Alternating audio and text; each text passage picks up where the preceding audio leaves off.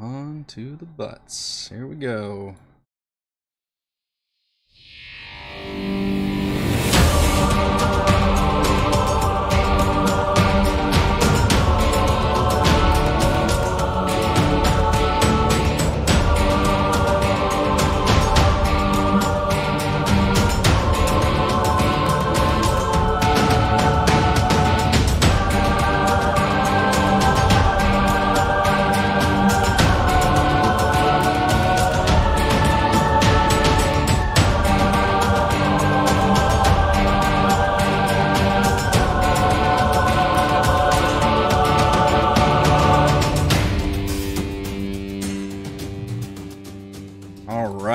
New intro music. Hello everyone! Eric Watson here, freelance writer, player of games, writer of words, recorder of videos, and tabletop role-playing aficionado. Welcome to our weekly live-streamed Dungeons & Dragons 5th edition online role-playing adventures. I'm really nervous, so I apologize if I speak even faster than usual. Aww. I am joined, as always, by my wonderful friends, and I would normally introduce you with your characters, but I don't know who your characters are yet. I mean, I kind of do, but we're going to meet them during the course of this session, so instead I'm just going to introduce the players. Chris. Hello. My music only cut out just a second ago. Oh, man. So. I didn't hear any of that intro, but My hello. apologies. Hello. Hopefully nobody's music is still playing. Heather. Hi. Rochelle joining us in a bit. Raymond. Hello. And Reese. Hello. We stream our sessions live on YouTube every Friday evening. You can watch all of our D&D live series as well as reviews and Let's Plays on my YouTube channel. Read weekly session recaps at rogue20.com and watch my behind-the-scenes No Players Allowed live series Crafting Icewind Dale every Thursday. Starting next week, you can head on over to our live post-session discussion. But since this is a session 0, we don't need to do a post-session discussion on that one. But starting next week, we will. Are you sure? I think so. If you watched our previous campaign, War for the Lost Plane, then it'll be exactly like that format. You can follow me on Twitter at Rogue Watson and join our official Discord server with invite link in the description below. If you would like to support the channel, please check out patreon.com/RogueWatson. Shoutouts to new patrons this week: Sean, aka Cert2B, Nathan, and Aiden. For our campaign, we use Roll20.net. For video chat, we use Discord. For streaming, I use Open Broadcaster software with Streamlabs. Music is by Kevin MacLeod, and our amazing original character art was done by Jimmy McClure. I would also normally take this moment to recap what happened previously on Icewind Dale, Rime with Frostmaiden, but this is session 0. This is the beginning. So I got nothing to recap.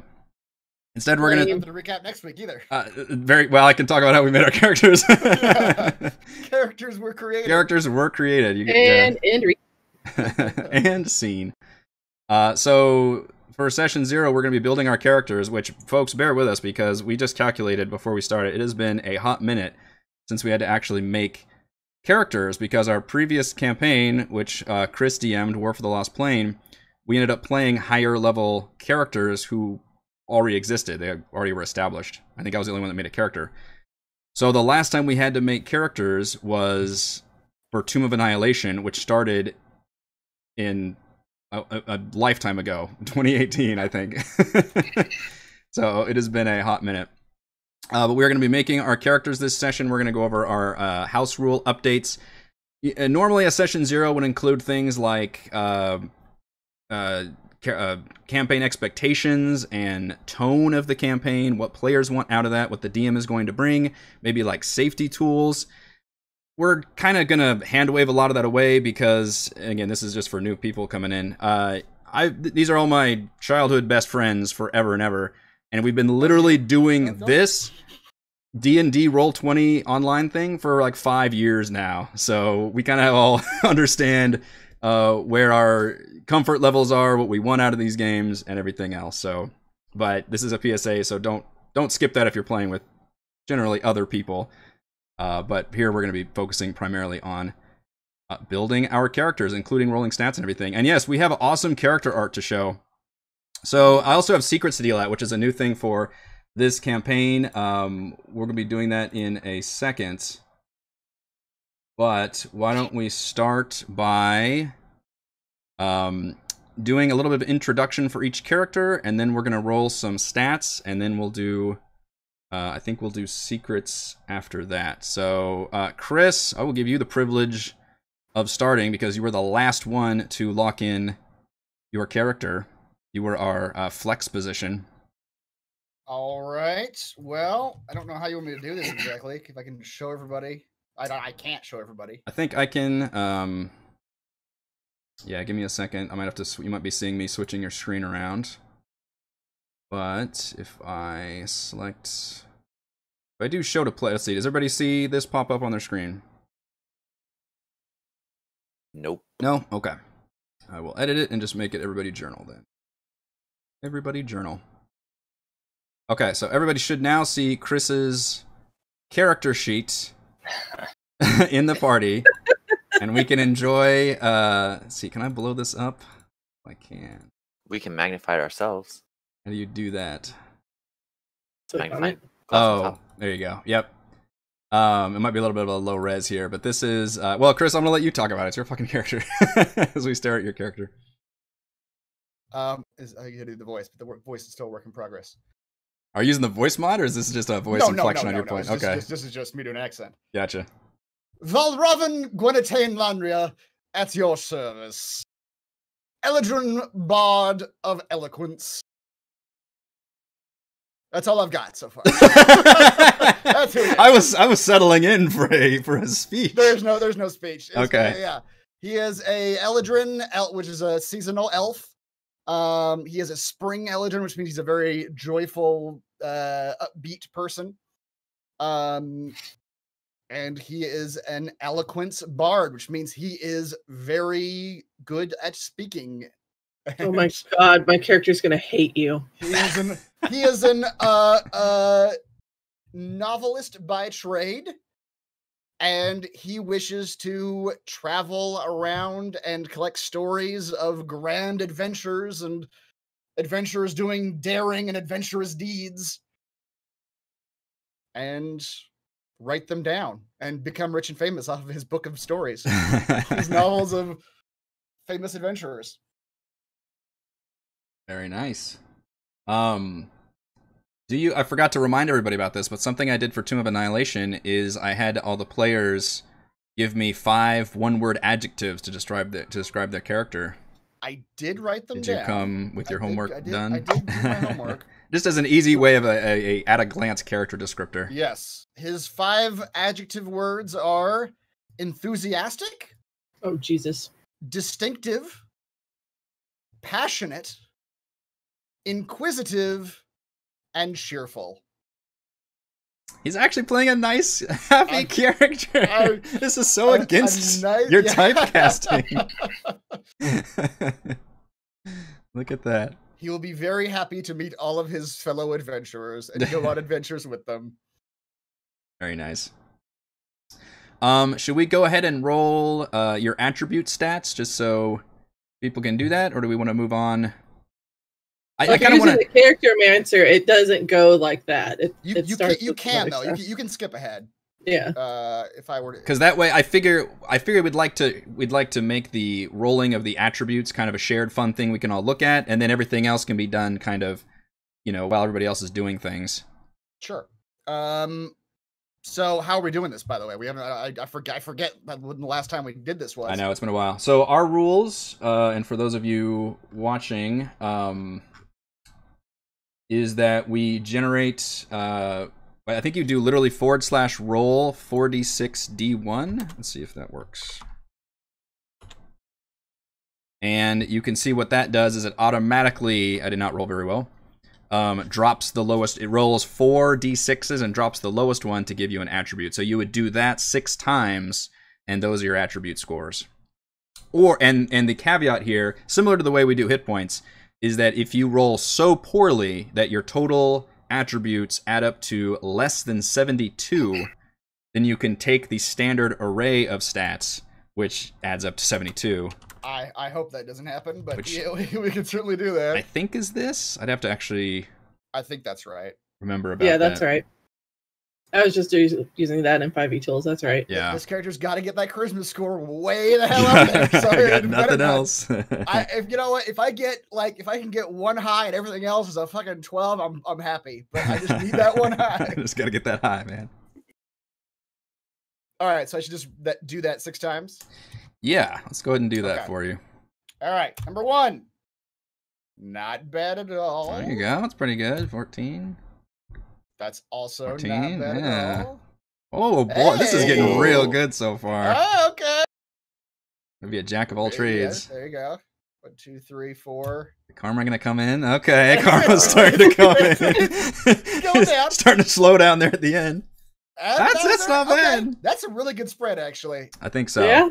That feels like 15. it's just above Yours is average. 75. 75. Okay. I was hoping I'd get one like really high one, like Yeah. a 16 or 17, but this. Oh, will so you can work. get that. Yeah, because right now, so Yeah. using Tasha's rules, you can add a +2 to anything and a +1 to anything. Yep. Yeah. So +2, like he could make a 17, so not 15. Mhm. Correct. Got you. Yep. Which is almost certainly what I'm going to do. Yeah. All right, so Chris has made his stats. He can fuddle around with his character sheet. Let's move on to our next person, which is Heather. All right. Well, I'm not as fun as Chris as of right now at this moment, namely because I haven't really figured out how her voice is going to sound yet. But I shall introduce you to Frey, the halfling barbarian. Lovely, wonderful dichotomies. Yes, switching to your character picture, everybody can see. And by the way, I have a really cool group shot that I'm going to put on the splash page. I have it hidden right now because I wanted this to be the reveal and not that to be the reveal, but I will put everybody's pictures on there. And I have wanted to play a halfling barbarian for the last 3 campaigns. Nice. And there was just no way to make it work until they came out with Tasha's, because Oh, right. when we were going to do Tomb, I was going to do it for Tomb. And then he was like, well, you're going to have all of these negatives and blah, blah, blah. And I was like, well, screw that then. Stats, Does yeah. sound like me. It sounds exactly like you. Yeah, so Oh Tasha's my is God.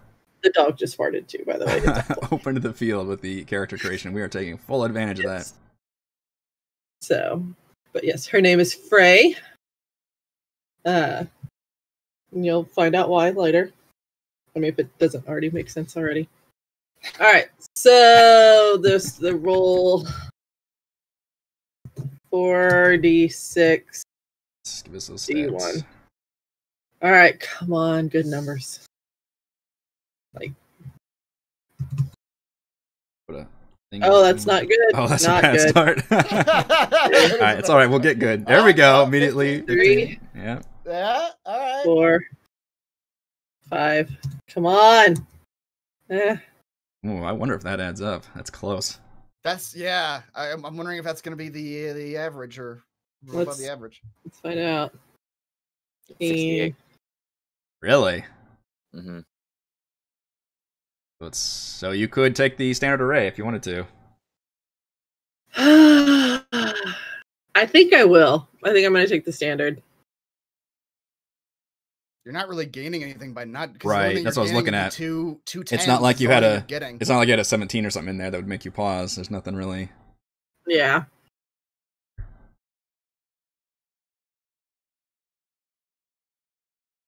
Yep, so similar to our hit point rules, basically I just don't ever want to screw somebody over. I always like having them roll, but I always want to be able to fall back on the average, so nobody can be below average at least for power curve. All right, so I'll work on putting those in.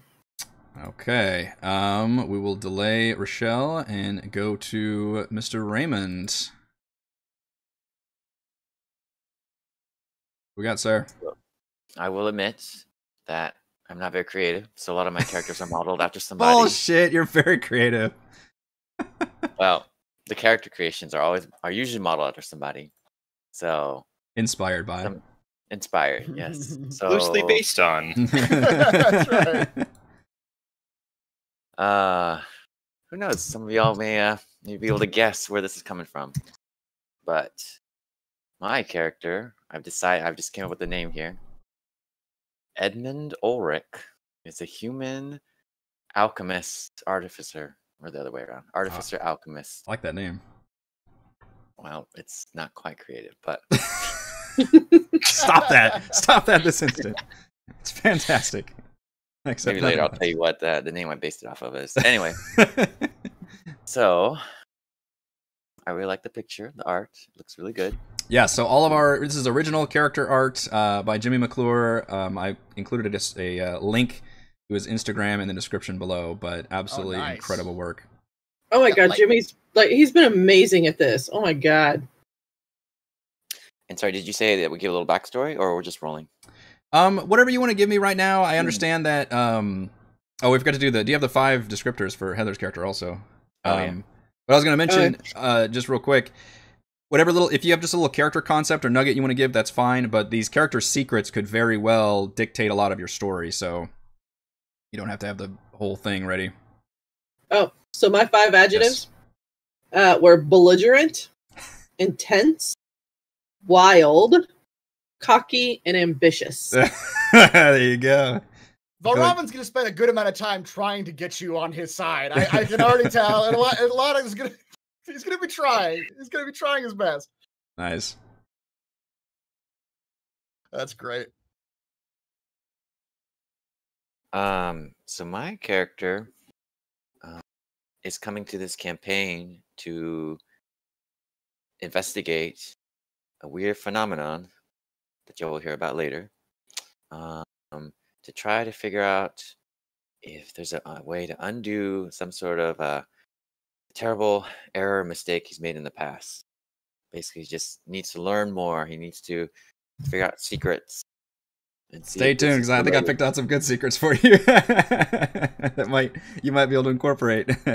So basically, any abnormal weird phenomenon, it's like, all right, gotta go check it out. Gotta go learn more, figure out more. Okay, nice. I don't have 5 words yet because I didn't realize we had to make that. Well, that's my bad. I should have reminded. The way you described it, I would assume curious to be one of them, or at inquisitive. Least, inquisitive. Yeah. Well, I had to put some negatives in here too, but this one, he's also cocky. That's a good one. How that goes with Heather. Confident, smart, quick wit, and then I'll come up with some negative one. Okay. All right, rolling. Yes, rolling. 1, 2. Oh my goodness, guys. 3. There we go. 4, 5. Oh my goodness. What is up with these Roll20 rolls? Chris took all the good rolls. When Raymond rolled, I remember when Raymond rolled for Tomb, he had an incredible, it was it would add up to 80 or something. It was insane. Yeah. Look at there's 3 of them below 10. My goodness. Raymond, you're at a 66. I know, even worse. Nothing we've seen. Did Chris even get? No, we haven't seen higher than a 15. That's wow. Wow. Hey, Reese hasn't rolled yet, and we all know Reese rolled. I know y'all are due for a good character here. Not that you guys aren't good characters. I'm sure you'll do. Aside of garbage characters we've seen before. Now it's time to get real. But yes, I will go with the standard array. Yeah, you probably might as well take the standard array. All right. Maybe we all do terrible. The DM will let us roll again. Just buff the entire. Hey, remember you guys I'm letting you have the free feat at level 1 also, sure. And you're starting at level 2, so I'm giving you a lot of little bumps here. True. All right, Reese, we've come to you. So it's come to this. So it has come to this. All right, I will be playing Thimbleweed. A gnome, horse gnome ranger. Nice. He is from one of the nomadic tribes in the area. Yeah, I still need to give you that information. Yep. So that art's great. The expression on your character is great. Right. So, yeah, I don't know if you mentioned it, but obviously going Swarmkeeper was the plan. I think. Yeah. Well, yes. I changed my mind. So yes, when I turn level 3, surprise! Banding of the insects. Another level of rogue. That's right. That's right. I do have a voice, which I'll do next time. Okay. Keep us in suspense. Next time. Yeah. And I do not have the 5 characteristics yet. Yep, I should have. I meant to send out a reminder, but did not give that one out. So yeah, he thinks he's bigger than he is, I'll say. Excellent. I'm sure there's a word for that. Yeah. I'm sure. Yes. Be sure to enter your name into the top thing too, because obviously I just had placeholders of your actual player names in there rather than the character names. And then show me some stats. Surely you can't suck it up like the others. It's a worse off. Good start. Good start. Oh god. Excellent. Our single lowest stat yet. Hey, our single highest stat yet. That is the highest we've seen. He's Yeah. gonna be a Oh my gosh. touchdown! 18. Goddamn. God, super min-maxed character. Wait, hold on. You're rolling just 4d6. Oh, you Not are level rolling one. for. Oh wow. What is it supposed to be? You gotta drop the 51. lowest number. You're right. What's funny is That I makes didn't it even notice five. that. That makes that 6 even worse. That was supposed to be Oh. a 5. It should have been a 5. Yeah. Yeah, 46 D1, so it drops the lowest. Okay. So the first one would be 12. 12, 12.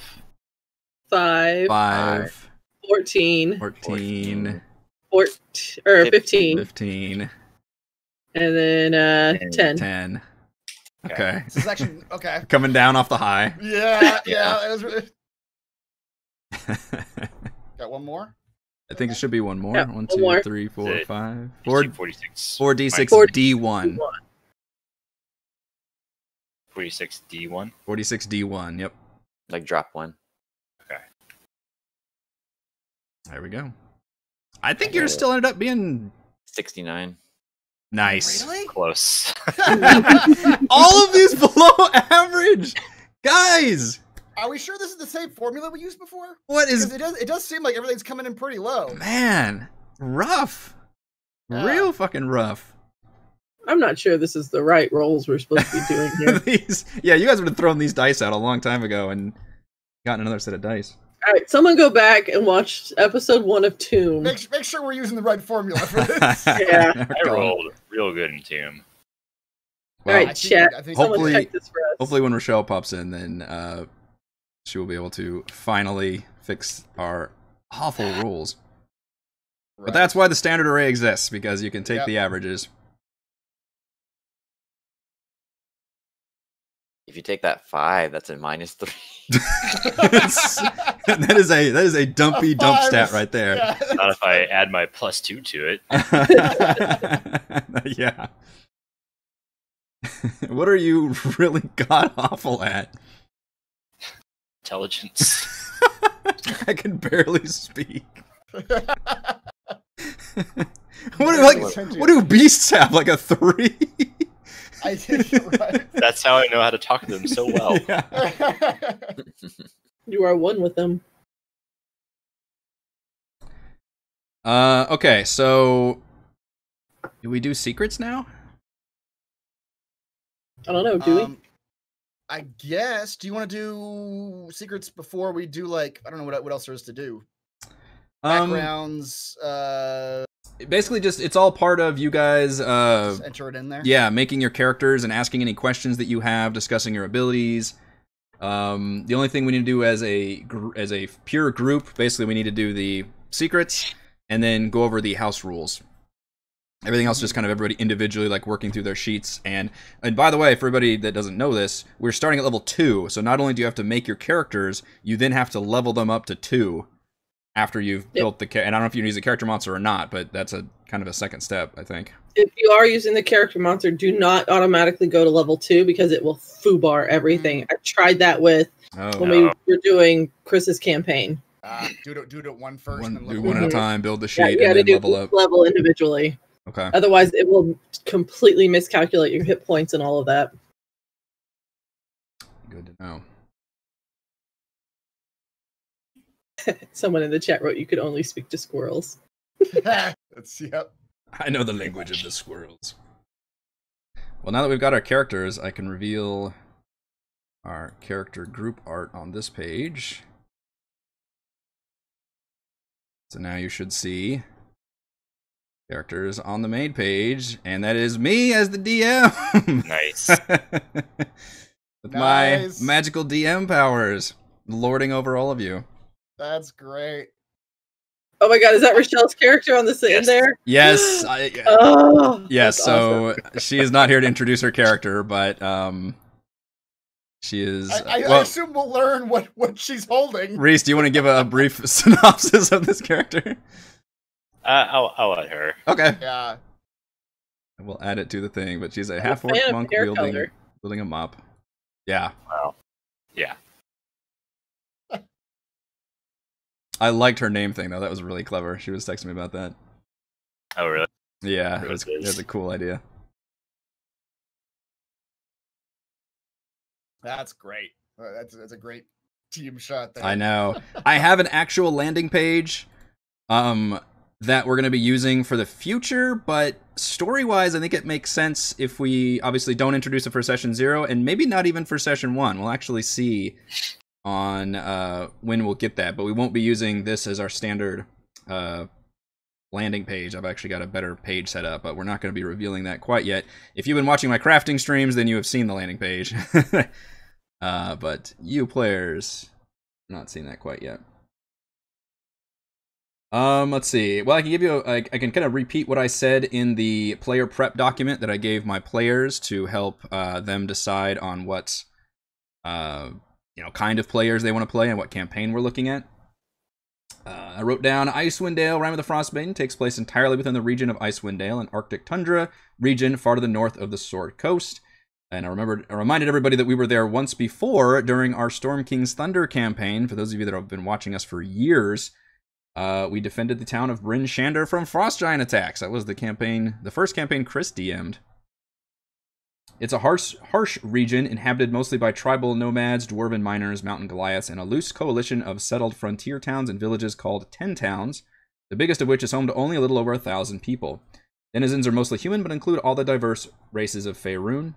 The region is currently experiencing a catastrophic anomaly. The sun hasn't shone in months. The entire region has been blanketed in nightfall, lit only by the moon and the northern lights. Normally, Icewind Dale sees little sun during the winter months, but now the lack of sunlight throughout each season is threatening to upend the delicate ecosystem. No one is sure why, but many are blaming the goddess of winter, Auril, known locally as the Frostmaiden.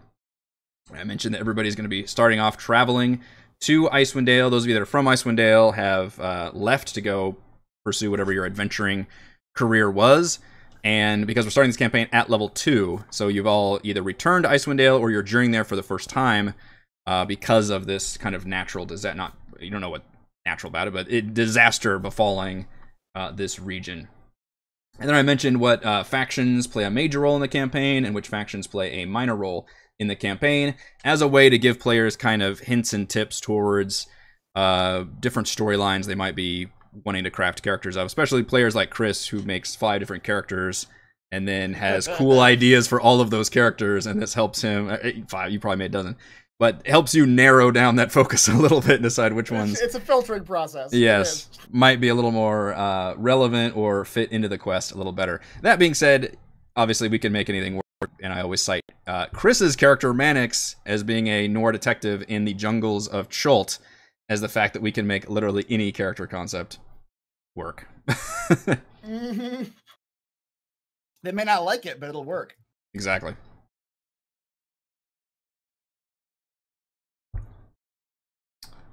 How's the character creation going? Does anybody have any questions about the character monster? And by the way, the other new thing for have Ghost of Saltmarsh in here? I should. What are you trying to get from there? Background. Oh. I should have it on there. Reviewed it. I was going to say the one new thing for this campaign, the new house rule, we've got a bunch of new house rules, but the new character creation rule is that everybody will get to start level 1 with a feat, not just variant human, which kind of disqualifies variant human as a choice, but that way everybody can better specialize your character and have a cool, unique feature in addition to this player secret I'm fixing to give you. Just a kind of a fun way to define your character. So, does anybody have any ideas of what their first feat is going to be? Mine just changed because I didn't get a high enough score. Oh, yours changed? Yeah, because I didn't get a high enough score to not what do you call it? Take one that gives you a +1. I need that +1. Oh, okay. Oh, I see. Yeah, you want the feat that gives you a +1 plus something Yes. else. Yeah, Yes, that makes sense. exactly. A lot of you, I could see probably taking those because we rolled Right. so 'cause- terribly. Well, if 15 is your highest, +2 is 17. You only need one more to get to 18. That's true. That's a plus. That's your big number. So now you're looking at all the +1 charismas. Yeah. Okay. And there's Interesting. one that background wise I think makes sense for my character. That's probably Fey touched because background wise he probably came from some sort of Fey elven court. He's like 550 years old, by the way. Okay. And yet only level 2. Yes. I always found that a weird disconnect. He's a middle-aged guy in elven terms, and elves live to be like 750 or some odd. Wow. So, Chris, let me ask you. Yeah. So, you all know I'm big and listened into all the Acquisitions Incorporated from the very beginning all the way till recent. Yeah. And when Will Wheaton was playing, he played a character similar in style to yours a little bit, Really? except for he pronounced it Eladrin. Oh, I don't know. I So really have no idea. Yeah. Eladrin is how I've been pronouncing it in my head, but if it's Okay. Eladrin, I have no idea. That's I'm why I not was sure. asking. I was like, do we know which pronunciation is right? No, well, 5e Tools has that. Oh, you can actually click on the thing and listen to it. Although I wonder if it's actually in here. This is another case of Chris's. How do you say Paladin? Paladin, I think. Paladin. Yeah. Paladin. What's funny is you're not using the Aladdin pronunciation for this character, for this word. Somebody in the chat, I'm right. sure, will. When you click the 5e Tools speaker thing, it says elf. That's helpful. Thanks. Yeah. Elf. See, if anyone doesn't believe me, here's my C-Team logo. Very There you go. There we go. Got my blanket. Man, somebody who loves you must have given you that blanket. I know. The UPS man does. No, Brought damn it. I get no respect. Mwah. Raymond or Heather, what about your feats? Are you still thinking about the feats that you were thinking of, or does your roles change your plans? I'm still gonna take mine. Yours had a plus, right? Yeah. Yep. So, I'm gonna take a feat called Squat Nimbleness. Sounds about right. I'm very short. Yeah. So I get a +1 in either Strength or Dex, which I'm probably gonna put it in Dex. Yeah, I think I will. I don't know. It's hard because A lot of odd numbers. I'm not going to be wearing armor to get a bigger AC boost, because of I get unarmored defense at level 1, so it's 10 plus con plus dex. So if I up dex, it kind of makes con and dex have the same plus. So Yeah. I'm trying to figure out. I mean, but the barbarian thing is like you just your meat shield to some degree. It's like the Yeah, AC basically, is yeah. not. Yeah. And it also gives me an extra 5 speed for my 5 walking speed, which Oh, is great nice. because I was at 25 and now I'm at 30, so I can keep up with all of you tall people. Nice. Oh, right, because Yeah. the small ones That- have slightly yeah. slower, Yeah. slower gait. I'll be proficient in acrobatics, and then I'll have advantage on any kind of strength or dex check to escape being grappled if I'm ever grappled. Nice. For any That reason. that sounds very good for your character. That sounds very Yeah. dramatic. Yeah. What is it called? Squat nimbleness? Squat nimbleness. Okay. Makes sense. Raymond, what about Wow. you? So I am choosing the telekinetic, which I'm not going to use it exactly as is, but it increases intelligence, wisdom, charisma by 1. So I didn't realize I could do that, but that's nice. You learn the mage hand cantrip, and you can make it invisible, but I'm going to spin it so it's not really actually mage hand, but we'll see when I use it. And a bonus action, you can try to telekinetically shove one creature. Again, not telekinetically, but however my character does things. Yeah. But it will give me ability to kind of try to shove a creature as an end result. Nice. And they have to succeed on a straight saving throw. This is a new feat from Tasha's telekinetic. So Yeah, and I'm all for reflavoring stuff. That includes whatever you're doing, whether it's spells or attacks or something. And the system is very modular, where you can easily replace like one weapon with another, for example, and just use the same mechanics for it. Just reflavor it where it makes it does what that character should be doing. Right. And in fact, Chris, you mentioned that you're not musically inclined as a bard. Is not musically inclined. Yeah. At all. So all the stuff he would probably have a knowledge of how to play instruments just from his time in a court, but he doesn't do it himself. He's not a musician. So everything he does is based on the reading aloud of stories. That is how he does magic. That is how he does his Song of Rest. Yeah.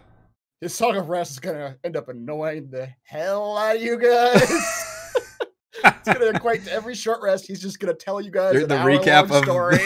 Just do the recap of what happened, like the last session. Yep. My character will kill you. Probably eventually, and he will have very few defenses if she chooses to do that. Did you decide which feat you were taking, or were you still looking at them for your charisma feat that you wanted? I'm pretty sure it's gonna be Fey Touched. Fey Touched, okay. Yep. Because background-wise, he's likely going to have come from because the Eladrin, how's it pronounced, Heather? I'm trusting you at this point. I don't know. Will Wheaton and Chris Perkins pronounced it Eladrin. Eladrin. Well, if Chris Perkins pronounces it Eladrin, I'll roll with it. I don't know. I'm just outside just what they told me. Yeah.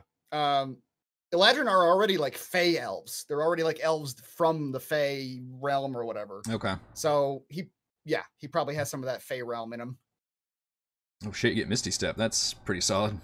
Yes, which means he gets 2 free Misty Steps per short rest. Oh no, I'm sorry. I think the feat's only long rest. Yeah. But his race gives him a short rest Misty Step. Oh wow. Yeah. I have to decide on what that other first level spell is going to be. Oh yeah, one of the first.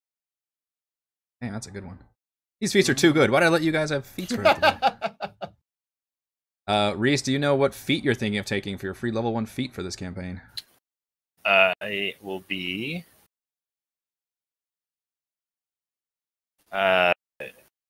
getting Piercer. So it increases my strength or dex by 1. God, you guys need all of those. Yeah. When I hit a creature with an attack that does piercing, I can reroll one of the attack's damage dice and use the new roll. And when I score a critical hit that deals piercing, I can roll 1 additional damage die when determining extra piercing damage. Wow, okay. So, extra damage. Yeah. That's right, Heather was showing me the slasher one, so I guess this is the piercing damage version. I almost took slasher. Yeah. This one seems like it's got slightly different abilities, though. Dealing another damage die. Mm-hmm. And being able to re-roll your attack damage is real nice. So are you going to be the archer? Is that the plan? Yeah, I'll be sending my swarm out to attack. Hi. My swarm will do an extra 1d6 piercing damage for my attack. So.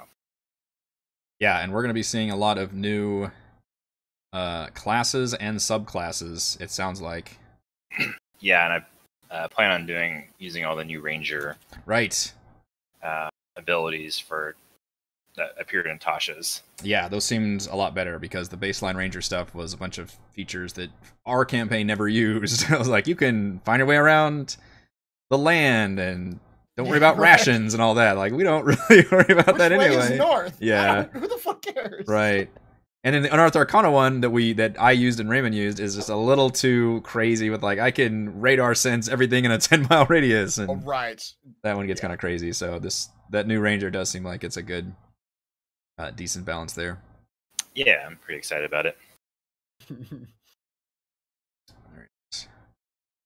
I think I've stalled as long as I can. Do we do secrets? Do you know what her status is? I don't think she'll be making it tonight. Okay. So do it off stream. Baby is not allowing it. Well, sure. Can you introduce a little bit of her character just for that we get some information about her?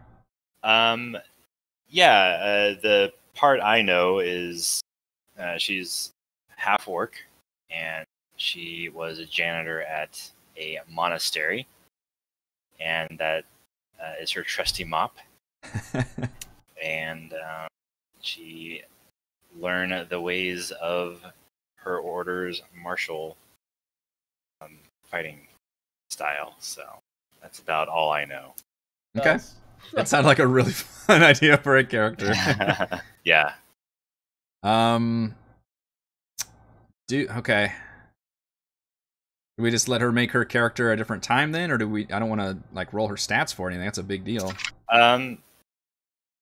Yeah, I just save it for maybe off stream at some point. That'd be sure. Okay. Yeah, we can figure it out. All right. Then I will go ahead and do the secrets part. So hopefully you guys are still working through your characters. And so as we decided last time, the player secrets are a part of the campaign, and it's a neat idea to where it probably could be for every campaign, which is to help. Either this could be your entire character arc and story, or it could be just a footnote, or you could integrate it, whatever you feel like. And the ones in the book, there are a bunch of them, and some of them are next to meaningless, and others are like a super big deal. So what I did is I took my favorite ones, modified them, and added some more to where I ended up with 10 solid secrets, and I added game mechanics to those secrets, similar to how if you play an RPG and you can select like an optional trait at the beginning that has like a positive and a negative. That's how I built all of these secrets, because not only did I want them to be a cool part of your character, but I wanted you to actually be able to like use this, and it's something that a lot of these, in the case they might give you a cool ability, but it's like, do I want to actually, like, how do I reveal this or keep it hidden from the rest of the party kind of a deal. So the idea is this is a secret that only your character knows and the rest of the party doesn't, but it's entirely up to you on if you want to like tell people immediately, or if you want to keep it secret for as long as possible, or however that rolls out. That is, it's up to you. I right now am going to be dealing 2 secrets to each of you, and these are ones that I have pre-selected that I think would work well for your player character. You have to pick one of them, but you should have a lot of wiggle room with both of them, and a lot of fill in the blanks, vagaries. That's what I try to add to it, is the ability for you to modify them. After the initial kind of shock of them and let you look at them, I will then take you one at a time, and you are going to need to mute me and the player, and then I will mute the rest of you as we kind of go through, and that player that I've got, tell me which secret you want, and then ask me any kind of follow-up questions that you have. And then obviously if we have anything further from there, you can whisper me via Roll20, or talk to me after the stream or something. But it's going to be tricky because we don't want to share this information with everybody else, but I still want to make it part of the stream. So I figure that's the best way to handle this process. Yeah. So if we haven't used the card system yet, hopefully you can figure it out, but they will appear as little cards on your avatars. You guys might actually hide your avatars, I don't know. But like when you see the names at the bottom on Roll20, there's usually a picture there. I don't know how it works if you hide them, but the card should appear in the kind of upper left corner of your picture, and then you should be able to click those and then enlarge them. Now, when you actually pick one, I will then give the one that you pick as a proper handout that only you see. But for the purposes of this, it's just easier to do it via the cards. The cards, the cards, the cards! And yes, please, no spoilers. And obviously, if you watch the crafting stream, please don't repeat any of the spoilers I say. I am in the chat. In the craft, yeah. And players are in the chat, so that can be tricky. If you want to talk, honestly, if you want to discuss spoilers, the best place to do it is the Discord server, the Rogue Watson Discord server, and use that no players allowed channel. My players do not have access to that channel. They don't even know it exists, except I talk about it all the time. I know it exists. But please use that specific channel to discuss any spoilers during the stream or after the stream. That's what it's there for. All right, so let's give this one. Oh, don't lag on me now. To you. And this one is going to be for Shell, so we'll save that. This one. I assume I shouldn't click on the one above Heather. I see a one above Heather. I don't think you can, but don't click on it anyway. Can I click on it? You can click on yours, yes. This one. You.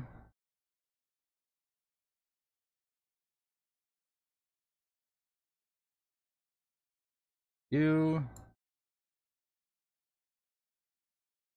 This one is for you. Okay.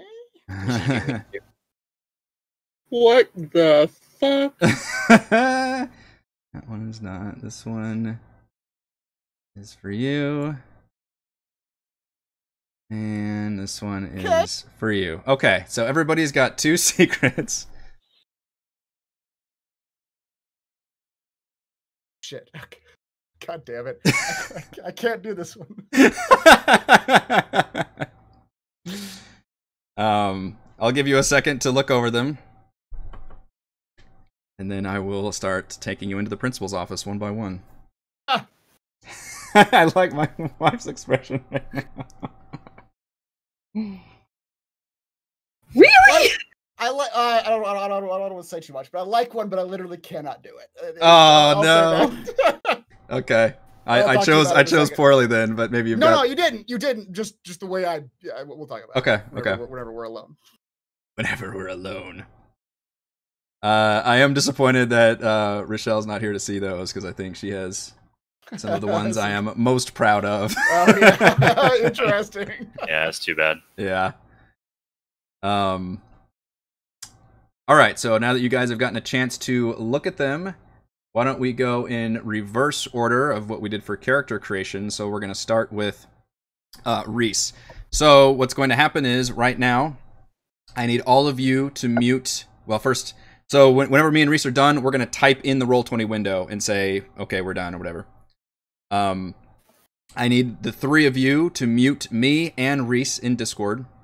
And then I will mute the 3 of you, and we'll get back to it.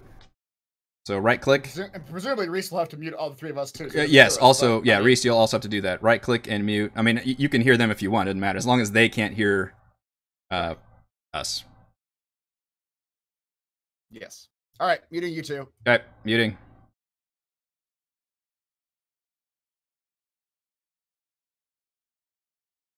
All right. All right. Everything working out? Seems like they can't hear us. All right. So, Mr. Reese. Raymond's making a fun joke. Excellent. So let's see. Which ones did you get? You got the favored and the host. Which one? What do you think? What's your knee-jerk reaction to getting these? I haven't looked at them quite yet. I get the favor gives me the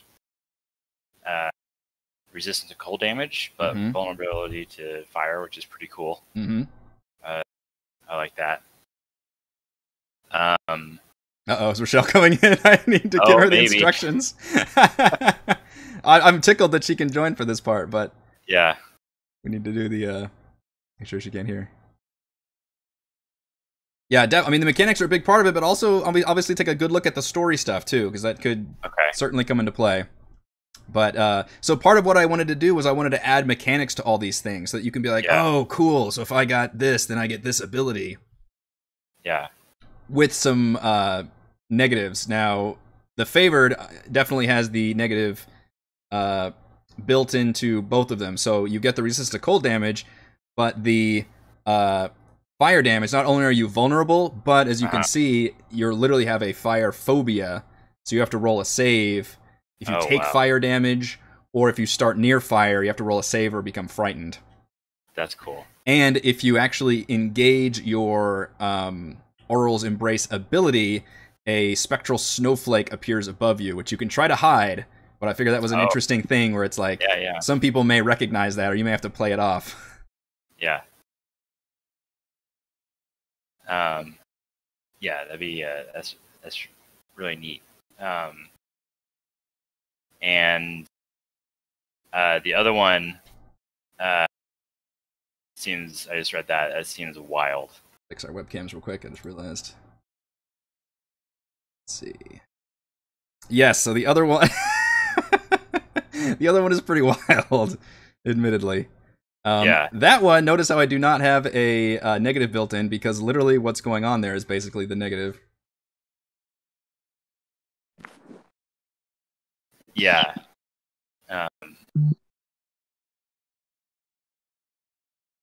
That man, that's gonna be a while back later in the campaign. I So think. yeah, it just gives me free reign to explode you with a creature. Okay, cool. And Very I figure cool. if you wanted to, we could even flavor that creature in different ways. The moment is you're not going to know the moment. I may not know the moment. Yeah. My goal is not to obviously like just kill your character outright, like straight up chest burster, but it would definitely be extremely debilitating for you. Yeah. Yeah, that's it. Yeah, that's exciting. I like that idea. And I figure that might have some interesting flavor with you being a swarm keeper. Yeah, that'll be neat.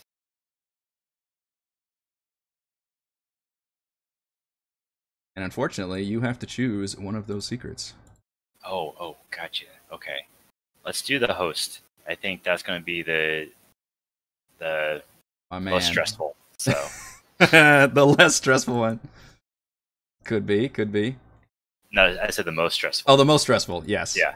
I am very excited about that. You give me a very fun tool to work with, and I appreciate that. Yeah. Okay. All right. Let me. I think Rochelle is trying to get on and okay. Getting in gotta help her. Yeah. So I'm gonna go ahead and add this to your journal so you can see this, but nobody else can see it. Okay. So I'll help her out and let her know what's happening. Okay. See if we can get her on. Get her jump on. Yeah. Awesome. That's really exciting. Yeah, that's awesome. Yay. Yeah. Cool. All right, I'll get back on with the videos.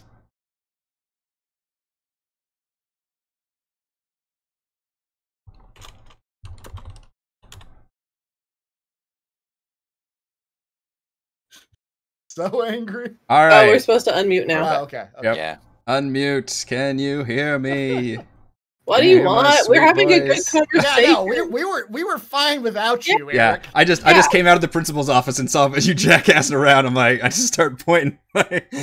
Reese comes out all sullen and shocked. Why does a sheet? We watched him just get up and walk off. So I mean, he burned every one of you motherfuckers. Do you want to guess what Reese said to me about you? He's turning state's evidence real quick. Okay, so going in the reverse direction, we've got Raymond next. So, everybody needs to mute me and Raymond needs to mute everybody else. To keep an eye on Reese because he's going to come back and. All right. Mm-hmm. I've muted them. True. Yeah, we'll have to make sure Reese is muting. All right, Mr. Edmund. So what? So can the players see, or can the viewers see the secrets, or do I have to share it? I'm showing handouts to the viewers, so don't worry about that. I've got that under control. So I'm curious why you picked the first. Like, did you have one you picked more for my character? I'm curious if you have one that you think I would pick. After I thought about it, I was like, boy, they both kind of seem like they could be the same thing. You could flavor them as the same thing. It seems like your character would have some dark connections. Mm-hmm. So I feel like you could actually flavor either of these secrets for that dark connection. Either, and keep in mind, the cult could mean different things. It could mean maybe you're just involved in some illicit activity. And then the hunted could also mean you were involved in illicit activity and you're just being hunted down for it. So I figured both of those would kind of fit, and just kind of depends on how you want to really flavor how you see it, and more importantly, maybe which abilities that you want to go with too. Yeah, I think that made it a little easier. I mean, when I was reading the cult, I was like, well, that doesn't really fit my character too much. Like, I know what you said, like, cult could mean anything. Like, he joined a group, and I mean, I guess technically he did join something to, get their advantages or whatever. Mm-hmm. But then I'm looking here at this charisma saving throw, and did not put much into charisma. Oh, gotcha. Like all my characters. But like you said, they're very similar. And so I do like the hunted where, I might have done something in the past on accident with that accident. And I'm sure you could have a good spin in that on your end where some sort of background character comes up all of a sudden. Yeah, and keep in mind, if you notice, the hunted does not have a built-in negative like the cultist does, because the negative is the fact that you are being actively hunted by assassins and agents. So you are essentially, giving the DM the tools with which to harass you. I guess I also don't know what Arms of Hadar is, so let me look that up. It is a spell. You have to look it up. Tendrils of dark energy erupt from you and batter all creatures within 10 feet of you. I think I'm okay. I think the charisma thing really made it bad because I'm sure I'll fail multiple times. Is that a bit of a dump stat for you? I didn't even look at your... And keep in mind, I didn't know anything about your roles or anything about your characters before, or your attributes.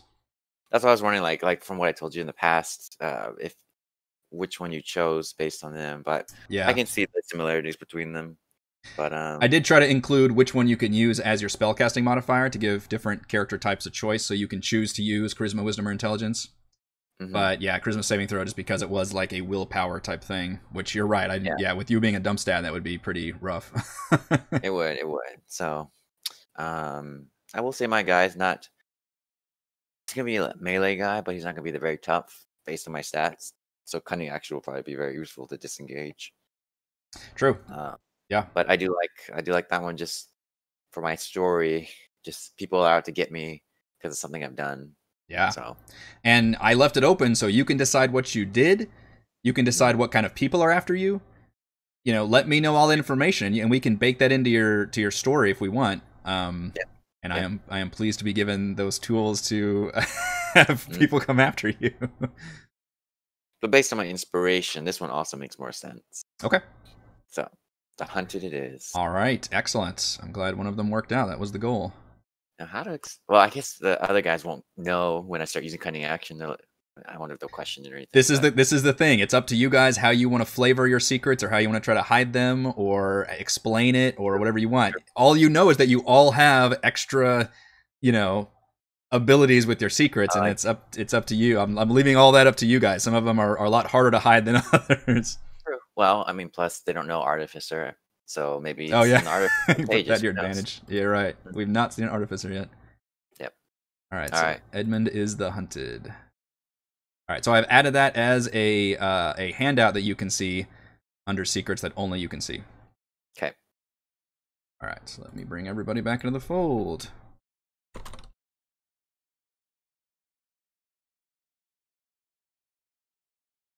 We're back again. Oh, man. We're back? Oh, Hello, we're back. Another one has chosen.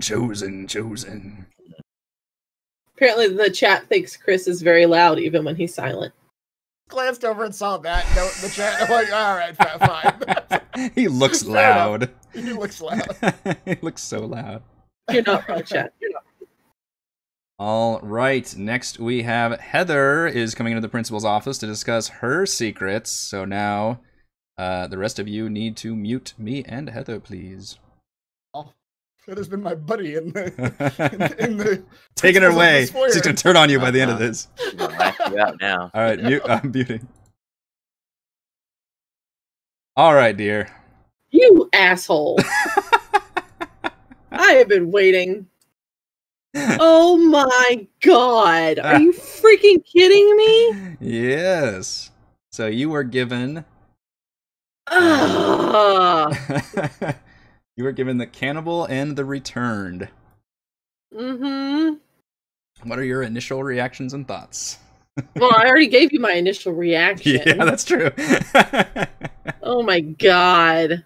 The Cannibal would be interesting. I'm not gonna lie. That could be real, because again, the whole it's a wildling feel for this character. So surprise, chat. Characters kind of modeled after the Game of Thrones wildlings from the north. If you look at the drawing, it's very much that kind of a feel with the leathers and all of that. Yeah. So, I mean, Cannibal would be interesting. But that's a tough one to hide, I admit. It would be a whole thing. Yeah, so yours had the most fine print, I feel like. Yeah, And that one I does deleted a pretty bunch of long. fine print off there because I wanted to keep the actual thing at the end that you weren't quite sure what that means. Mhm. Do you have any ideas of what that means? Under the cannibal one. Yeah, the very last sentence. See, if you roll a 1 on well-fed die, you are overtaken by the curse of the Wendigo. Oh, dear Lord. That means I become a Wendigo. I become something that, and you know I would roll a 1, too. That's the thing. I would instantly roll a 1, like, the first time it happened. Oh my gosh. It would just be bad. There's no keeping it a secret at that point either. No, not the slightest. Then the party has to determine, do we put her down or do we let her live? Like, So I'm purposely keeping the mechanics of it vague, but you're probably circling around the ideas there. yeah, I'm pretty sure I've got the right idea about something like that. So for those of you that are trying to squint and read this, Cannibal says you can basically feast on corpses.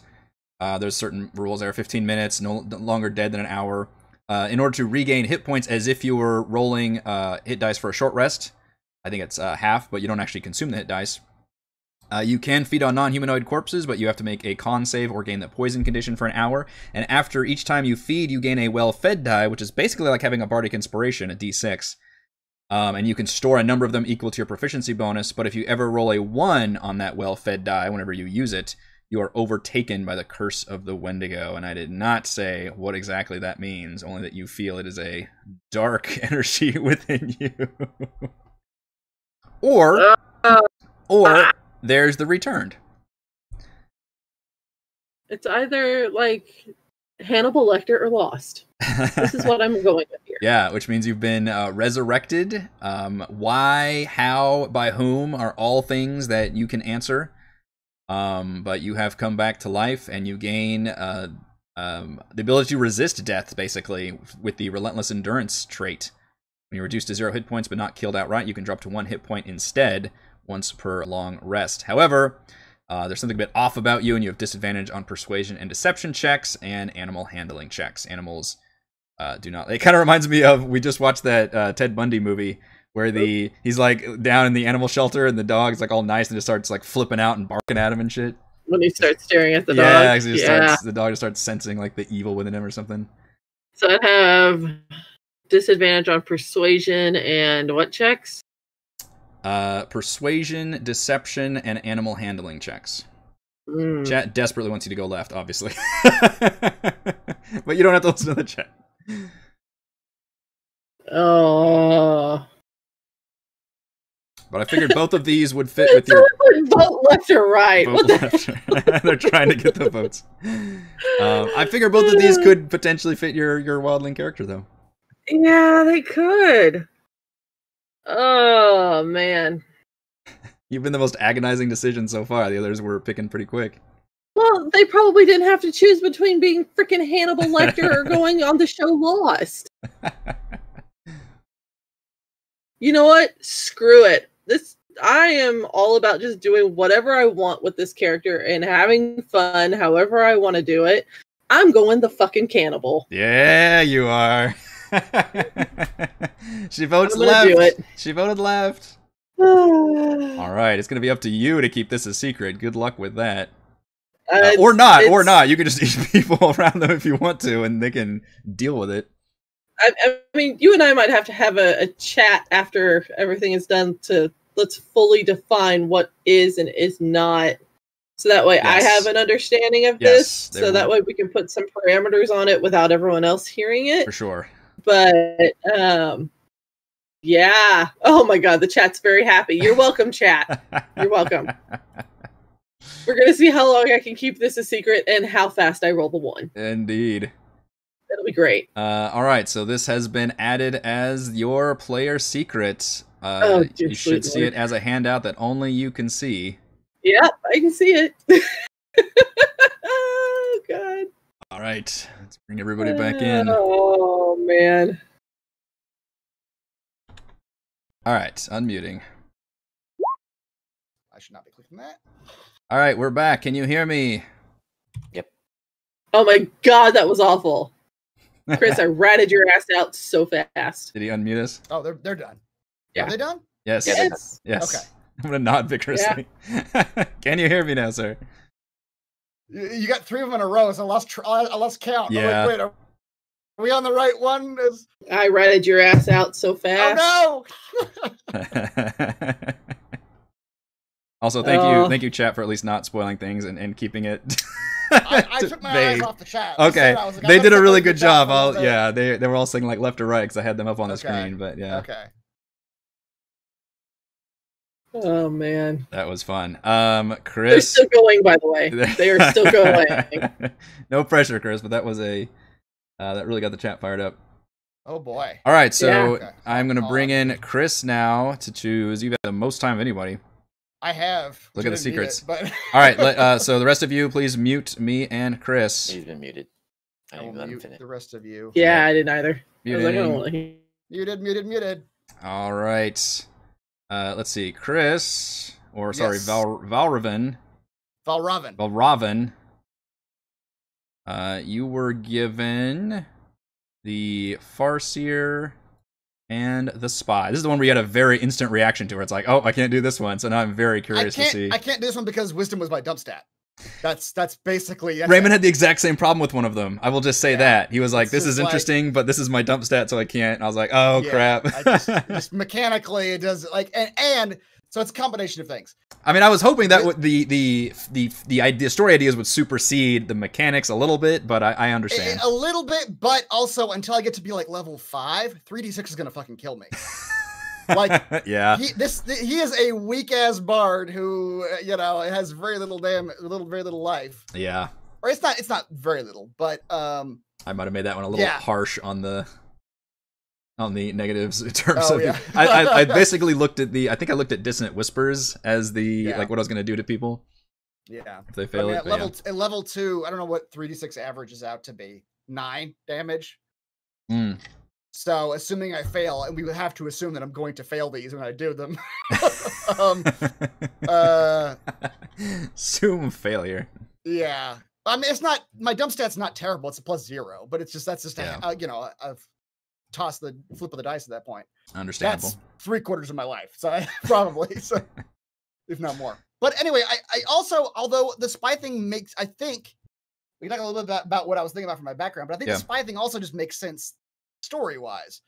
Because when we were talking about my backstory a while back, we were saying, or I was telling you that he probably spent like most of his life like lounging about a Fey elven court, just being like a scribe for some elven court, like drinking, having women. He spent a whole life and just doing nothing.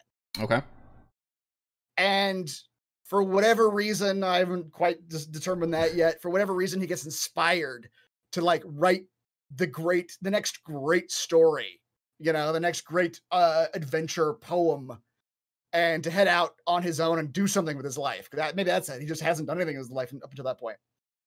So I think because you wrote something about the Arcane Brotherhood, Yes. I was like, well, maybe he studied with the Arcane Brotherhood for a little bit, but then found it too stuffy because it's like he doesn't want to like study. He wants to get out there in the world and do things. Okay. So maybe we could reflavor that. And I don't want as I think about this, I don't want him to be a willing spy. He's not what do you call it? Crafty enough to do that. Okay. He's too like Maybe more like an informant. Maybe? No, I'm thinking like he got in over his head with somebody. Like he owes a debt and he's in trouble. And maybe it's the Arcane Brotherhood. You and I can talk about it, if you got other ideas for who that is. Okay. But I think Arcane Brotherhood might make sense because maybe he studied with them for a little bit. Or maybe Okay. he's a Zentarum because maybe he just in the course of his travels, maybe he just got like a big gambling, like he's in over his head with somebody. So that was the point of like this one. This is a good example of this one in the book was like, you are a member of the Harpers. And so I took that and said like, okay, well, instead you are just a spy of some sort and you can be whatever organization you want, whatever circumstances you want, and all that. So I took something that was very specific in the book and then opened it up to be a little more vague. And the idea was so that you guys could fill in the holes. Right. So I think the holes for me are it's whoever you want it to be. It's just he got in debt of somebody through some means. Got in debt of somebody. Of his like because he's a very like, you know, play it loose kind of guy. Like Okay. he might have been naive enough to like get in debt with somebody or owed some group a favor that he didn't realize how dangerous they were or something like that. Okay. So he's doing this because he has no choice. He's spying for them because they're kind of holding it over his head. Okay. Interesting. I think we could work with that. Definitely work with that. But all the mechanical stuff kind of makes sense for his character anyway already. Yeah. Advantage on insight, stealth, and deception. That's great. Maybe I don't know. Yeah, he's just having to do these things to be a spy for them. Yeah. And never rushing without seeing everything from all. Yeah, that makes sense to me. I think there's a way to include the initiative roll thing in the character sheet because I'm pretty sure with my last character I had advantage on initiative rolls. And it just automatically just rolled it with advantage. So I think that's something you could just include rather than having to just be like, oh, I have to roll twice. I wonder why. Right. Every time. Yeah. So I think you can just include the disadvantage in there. And then, but yeah, it's up to you guys how, you know, a lot of you have these kind of like advantage on certain things. It's like, it's up to you how you flavor that. Or if you just, you know, if other characters just don't notice. It's like, why do you have advantage on that? I feel like Valravn is probably also just watching this fight unfold every time, like writing things down as he's watching the fight happen and be like, ah, yes, that's very interesting. Yep. And so that may be a little bit of his disadvantage on initiative rolls is the delay of him writing the story before he acts on what's happening in front of him. Yeah. Okay. So, I was fully ready. I was excited about these and I was fully ready to go to ask you if I could do both. But the other one just, and the benefits of that one are really good because reading all writing and detect magic are really good. The other thing is too, though, those abilities are kind of Mannix. Those were kind of his things too. And I'm like, I did that already. Like, maybe that was my fault too of pinpointing you as like, oh, you would like this. Like, wait, no, that was Mannix. Right. But out of the 5, I still think these were the 2 best for. Yeah. So I think definitely him being a spy, I think works for me. Cool. All right, I will add that to. And yeah, you and I can talk later, or you can just tell me who tell me because I'll tell you this about Valravn. He's probably one of the ones I left out. Is probably a little naive. Like he's probably a little too like eager, so he could be taken advantage of. Yeah. So you can tell me who took advantage of him, and who what group. And what they told him that he has to do for them. Okay, that's a lot you're putting on me. I was gonna put a lot of these on you. I mean, I can choose if you want, but I thought like story wise, you might have a better idea of what group that makes sense for that to happen with. Yeah, we'll definitely chat about that. I mean, we're gonna be doing a lot of these kind of private chats with different players in terms of how this. But you can see why I wanted not everybody to come to here with your backstories already in place. Because stuff like this could very much flavor like how you want to dictate your story. Yeah, what's interesting is that I could present my backstory to the group exactly as I already had it written. Yeah. Valravn's just leaving out the part where he got indebted to some group and he's being forced to become a spy for them. Yeah. All right, we ready to come back? I think so. All right. Need anything else from me? Sweet. Let's come back. All right. Unmute. All right. I've unmuted. Are we back? Yep. You hear us? Yeah. All right. So 4 of you now have secrets. That's exciting. That's right. I'm very excited by all of this. I think I can recall these now. One fun thing we get to do if you guys are still building your character sheets is we can roll for trinkets. We did that in Tomb. And we did. And Icewind Dale, I have to find them, has their own D100 list of trinkets. Oh, dear sweet lord. Yeah. So, for funsies, everybody can give me a 1D100 to see what random-ass trinket that your character has. Oh, there's only like 20 of these. Okay. I thought it was like D100. I was like, there's going to be 100 of them. Yeah, there's it'd be cool if there was more, but. And I assume if we're not doubling up if we roll a duplicate. That's true. Probably we should re-roll if we end up with a duplicate.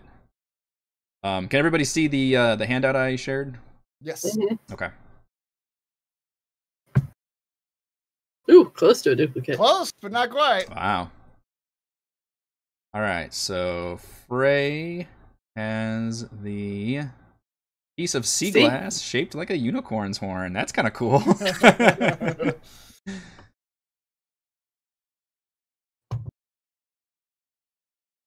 Thimbleweed. Small. I remember the one you rolled for 2 was the nightmare statue. Yeah. It's like one of those memorable ones. The nightmare statue. A small iron key with a frayed blue and gold cord tied to it. Mysterious key. Okay. Edmund. 26. Oh, this is perfect for him. A ripped cloth sail with a symbol you don't recognize. Why is it perfect for me? Because don't you like walk around trying to figure out what the weird is? Yeah. This is not that weird. I was just gonna throw it away. That is your prerogative for sure. Varavan, you have an ulu knife with a scrimshaw handle. I don't know what ulu means. I don't either. I don't know what scrimshaw is. Scrimshaw is just like whalebone, right? It's just like bone somebody's whittled down. Oh, ulu knives are those like they're the ones that look like you'd hold them in your fist. It looks They like got a pizza cutter. Yeah, you hold them and it's like a rounded blade over your fist. Oh, That's interesting. an ulu knife. And what is a scrimshaw? Let's look up the word scrimshaw. Yeah, isn't it just the like carved bone? Oh yeah, it's carved bone. Yeah, that one I knew. If he has to punch somebody with that, he'll punch somebody, but he won't. He probably won't. But yeah, whatever you want to do with this, it's completely up to you. But those are just fun little trinkets that you all can add to our character sheet. Okay. Oh shit! There's a shell trying to come in. Maybe. I need to add your character. So normally, also, if you're watching the stream, I would add your characters to the bottom, your names to the bottom, but I just haven't gotten around to it yet. Also, if you guys want to, go to the gear icon and change your display name to your character. That's always helpful. Yes, thank you. Do that. Otherwise, we also need to go over our house rules, because I did make some changes. For example, we're definitely not using Chris's dumbass critical fumbles table. You don't want to fall on your ass? Are you sure you don't want your like frost wolves or whatever is in this game to fall on their ass? Not exactly. And let us punch them repeatedly. All right. So can you all see the house rules at the top of the page, at the top of the journal? Yeah. Yes. Okay. Yes. So I just copy and pasted our house rules, but I highlighted the new things that I added or modified. So those are the only bits I'm going to go over. Hopefully we just remember everything else. There's a picture of, yeah. Character creation, we already went through. Everybody's got their feats. Lingering injuries, I added the fact that if somebody falls to 0 hit points in the same battle or same encounter, then they automatically fail the save if they previously succeeded the lingering injury save. I also added basically a disadvantage on wisdom 1, which is post-traumatic stress. For 14 to 17, you have disadvantage on wisdom saving throws.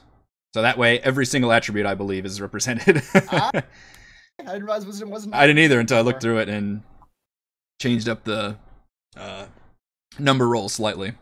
But otherwise, lingering injuries work pretty much the same, which for those of you that are just joining us, whenever people fall down to 0 hit points, they have to make the con saving throw, and if they fail, then they acquire a lingering injury, which must be healed. Did we always start them at level 2? Lingering injuries? Low, yes. Yeah, okay. I mean, we weren't level 1 for very long, but it was to get by, like, the very, like, Yeah. There was that one, I think Storm King's Thunder, we fell, like, 3 or 4 times at, like, a level 1 encounter. The goblins, Yeah, you're just not gonna do it to level 1s, come on. This is an interesting one. So, missing players. Basically, I'm eliminating the missing players being controlled by somebody else. I'm getting rid of that completely. So what's going to happen is if somebody's not there, their character disappears inside a magical soul stone that cannot be traded, lost, stolen, or destroyed. They are protected from harm, but they do not gain the benefits of resting, so their character is just not interactable while they're not there, but they are still carried with the party, if that makes sense. Chris doesn't like this, I can tell. That doesn't work, though, does it? What if our 2 frontline aren't here? Or what if... No, I mean, really, what are we going to do? Like, not go into combat? That's what we're going to do. I mean, you're going to have to work around it, but I'm getting rid of... I mean, obviously, if we have a lot of players absent, we're going to have to call the session. But if it's just one person can't make it, or maybe if we have something planned and for some reason we can do it without 2... this is what's gonna happen. I'm not doing this whole like other people are controlling each other's sheets anymore. It's driving me. Even if they want to. Even if they want to, it's going to the house rules. I think the first time we have 2 people missing, it's just not gonna work. But you can try it. It may be. There may be a case where you might have an NPC with you or something. And keep in mind, you know, obviously I'm controlling things. I can modify the combat if you're gonna run into combat instantly to say, okay, well they have less players, so obviously you're gonna come up with less enemies in the way, so I will balance things accordingly. But I just want to. So you're not going to have snake people ambush us in those situations. I really fucking broke you guys with these snake guys. You really didn't did. Our healer was missing, and you were like, Yeah. "Oh, she's pulled under the water." Like, no, she's not. She's Yeah. here. We need her. I don't know. You guys would have still survived that battle. Whatever. But yeah, I'm getting rid of anybody controlling each other's character sheets. Any of that is just not going to happen. But the character themselves, and instead of trying to hand wave it away, they're just going to disappear inside a soul stone. It's going to be carried around, and they will reappear somewhere else. And yes, that may even happen in the middle of a session too. They could zip away. You guys will have to deal. Okay, I feel like there's all sorts of mechanical problems with that, but we will deal with those in the game. We'll see. It's a new concept, but I'm going to play around with I it. think it'll just force us to be creative. I What if just somebody's asked. like- I just asked that if we get to that first time that type of a scenario thing happens, and it goes foobar, we leave it open to be able to make changes to that, and it's not a hardline rule. Because Like the Fort Beowarian situation, where every person was doing a thing that could not be taken away. Like if Gillian had not been here when we came back to that the next session, what happens? Like literally, like it doesn't make any sense at that point. Yeah, that's true. Yeah. Um, I think as long as there is room for adjustment, it's not a hard and fast rule. It's what you would like to have happen. yeah. But If it makes you have sense, to be fine, able But to- I feel like it's not yeah. gonna make sense in a lot of situations. But we'll see. I think there has to be room. There has to be wiggle room. Otherwise, it's going to make things a lot weirder. Weirder might not be the best word, It's but gonna be like, it's gonna be a little, very, very hand wavy. Very like, yeah. Yeah. I don't know. We'll see. There's just no good solution with when it comes to this problem. So this was one that I was proposing, which it's kind of the nuclear option at one point, but it just never felt satisfying for me to have to run a character by committee. It just drags things down so much, and it just ends up being a slog for everybody. Well, I So- don't think we do it character by committee. It's You give it just to one person. give it to one that works. person. Yeah. Well, yeah. Yeah. Character by committee, yeah, that's just a painful Right. situation. We can But- we can return to that and treat it also as a case by case basis, but that would be my preference. But you're right, if something happens where that character's in the middle of like a story thing when a session ends and they can't make it the next session, then that'll have to be a case where you're like, okay, what's going to happen here? We have to complete this role-playing scene and that character disappears after that, or how does that work? We don't know, but it's probably going to be a case by case basis. But that is in the house rule for now, so. Okay. And these are not, these can always be edited. The only thing is they can't be changed mid-session was the one caveat in there. Resting and traveling, copying basically my rules from Tomb of Annihilation, which is that you do not automatically gain the benefits of a long rest while traveling or resting in non-safe areas. Safe areas are towns, cities, and inns, as well as certain areas designated by the DM. Now, keep in mind, this campaign is not a hex crawl. You are not going to leave town and journey for sessions and sessions and never see another town. That is not what this campaign is. Instead, what this does, it allows the DM, similar to what Chris ended up doing, is to include encounters on the way and maybe coming back as part of that overall area and dungeon level, and adds to the how do we hit that encounters per day number.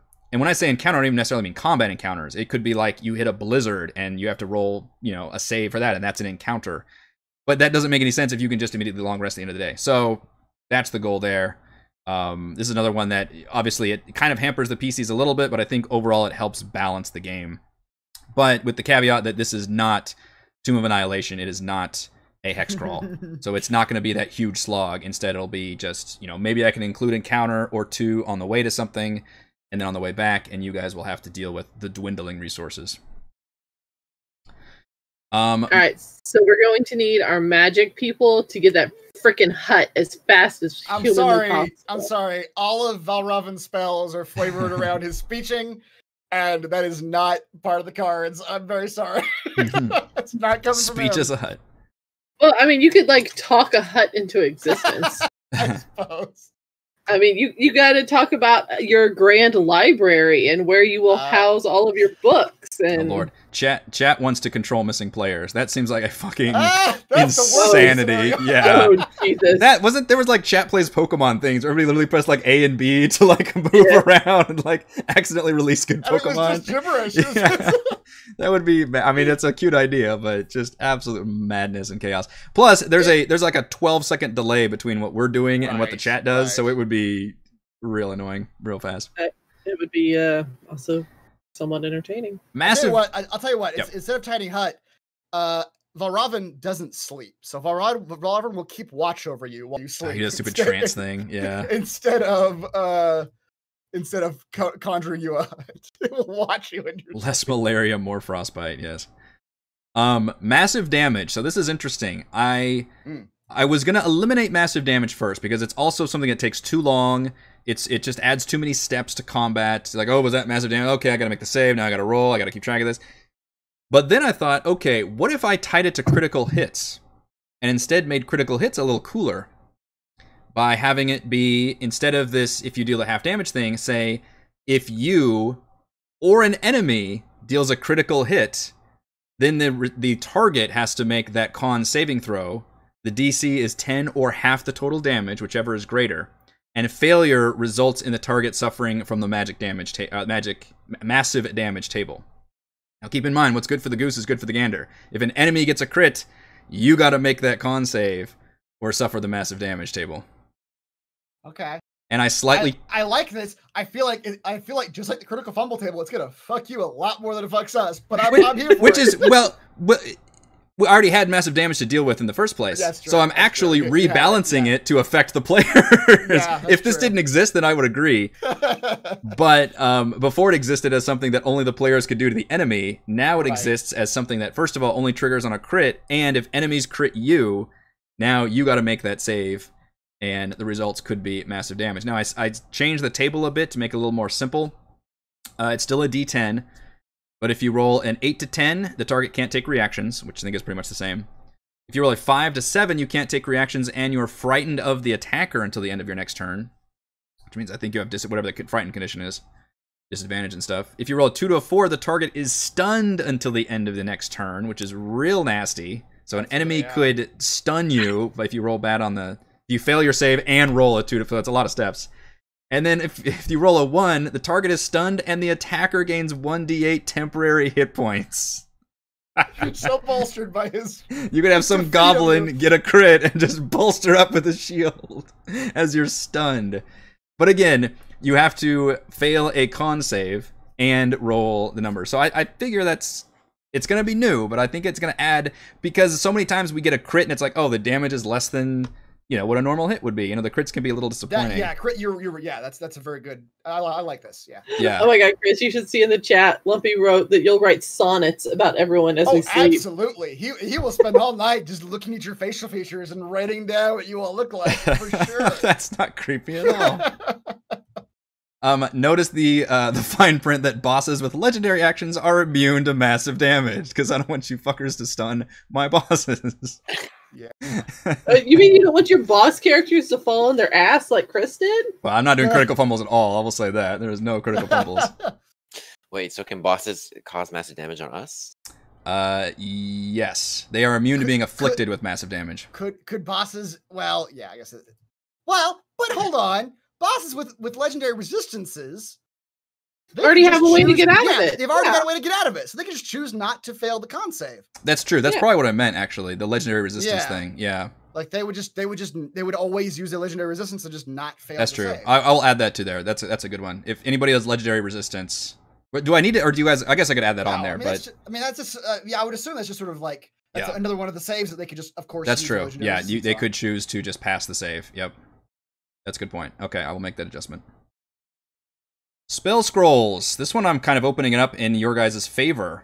Spell scroll requirements have been changed. Anyone can use a spell scroll as long as they're proficient in either Arcana, Nature, or Religion, depending on which classes normally have access to the spell. So, like, Nature would be Druid and Ranger. I added some proficient, yeah. But yeah, so Religion for Paladin and Cleric, and Arcana for all the basically everybody else. So you have to be proficient in one of those to cast the spell. If the spell is not one you can normally cast, you then must make a skill check based on that skill, with the DC equals 10 plus the spell level. If you fail, the spell still succeeds, and the scroll is consumed, but then you must roll on the Wild Magic Surge table. Oh, okay. That's different. So you can still cast this, so it adds some gravity to having proficiency in those skills. Okay. And anybody can cast that spell, but if you fail, you roll the Wild Magic Surge, which I think I have to decide. I think it's like a DC, because some of them ask for a DC, whatever your spell casting DC is, and it's possible that person might not have one. Yeah, like me. Right. Yeah. Yeah, even though you might be proficient in like Religion or Nature or something. So I think we'll probably use like a DC 13 as like the baseline in the player's handbook. So that opens up spell scrolls a little more, just so they actually get used. I feel like they just don't get used very much, so maybe that'll make it more fun. And ultimately, it's up to me as a DM to reward you with spell scrolls anyway, so. And spell scrolls appropriate for the group and not just what the book says would be great. Just gonna put that out there. Well, yes, true, but I also... Here's a scroll that only a wizard can read, and we have no fucking wizard. Well, that's why this house rule opens that up. So instead of it being just a wizard spell, it's like anybody proficient in Arcana can literally use that spell. That's the only limiter now. It's not by class or even by spell list, it's just by skill. So it's either Arcana, Nature, or Religion, depending on which of those classes. Skipping way down here to the next new thing. Flanking has been removed. Fuck flanking. I'm sick of it. It's an advantage to the players for too damn long. Chris modified it slightly, and I removed it entirely. However, I removed and replaced... Repeal and replace with cinematic advantage. This is the Raymond rule. Cinematic advantage. As part of your movement or attack action or spell that involves an attack roll, you can attempt to gain cinematic advantage by using the environment and making an appropriate skill check. The player describes what they want to do, and the DM determines the relevant skill and DC on a scale from 10 to 20. The DM will inform the player what the DC is before they attempt the feat. Cinematic advantage can only be attempted once per turn, regardless of the number of attacks. On a success, the player will perform the feat and gain advantage on their next attack that turn. On a failure, the player will suffer a penalty as determined by the DM, such as landing prone, taking damage, or attacking with disadvantage. Examples include swinging from a chandelier or rope, climbing crates to gain the high ground, distracting the enemy with broken bottles, or drawing faith from a religious statue. Basically, you're using whatever's in the environment and whatever skill you think you can do that with. And that is a way for you to basically gain advantage on your attack just by doing something cool. I'm hoping it doesn't bog things down too much. Hopefully it'll be kept pretty fast and we can kind of adjudicate fairly quickly. The tricky thing is I don't want to make it an automatic, like, it's always good or it's always nothing. It needs to be it's a risk-reward. So if you do it, you roll the skill and then you're gaining advantage or something bad happens. So it is a tactical decision you have to make. Yeah. And probably the easiest one is you either get advantage or disadvantage, but sometimes it might be interesting, like you fall on your ass or, something could happen, but it's going to be a pure, like, case-by-case, basis depending on what the environment is and what's going on there. So just to add a little bit of roleplay flavor, but also have it be mechanically, advantageous to the player. Ironically, now we don't have any rogues that would really like this feature, but still, some of you would probably be looking for advantage on your attacks. I'm sure there'll be opportunities for it to be used. Yeah. So I wanted to bake that into the rule. This other rule is going to be the Heather rule for her character, which is the fastball special. There's nobody to throw me! Rochelle can throw you. She isn't here to introduce her character, but her half-orc is massive. Hell yeah. So I stole this from Feats Don't Fail Me Now, which is one of my products I reviewed earlier this year. This is not a feat, though. This is just baked into our rules. As an action, you can throw one willing creature that is at least one size smaller than you. You throw the creature, the fastball, up to a distance in feet equal to twice your strength score. This movement doesn't provoke opportunity attacks. As a reaction, the fastball can make one melee attack against a creature within its reach during or after this movement. On a hit, the attack deals an extra 1d6 bludgeoning damage.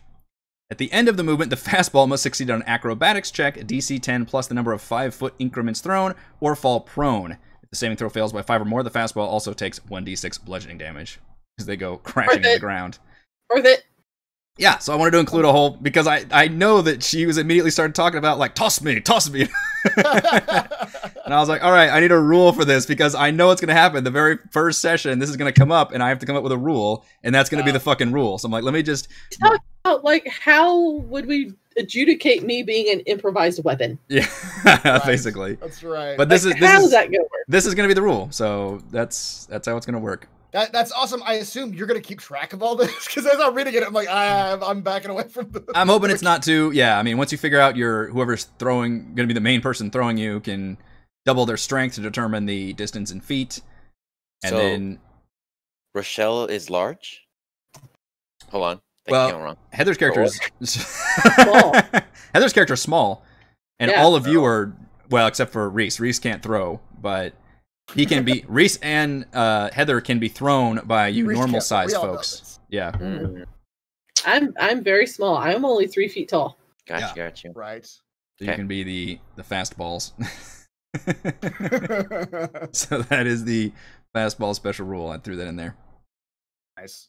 And then finally, if you scroll all the way to the bottom, I wanted to adjust our MVPC poll because I want to reward inspiration more often throughout the session and not feel like that's... Thank God.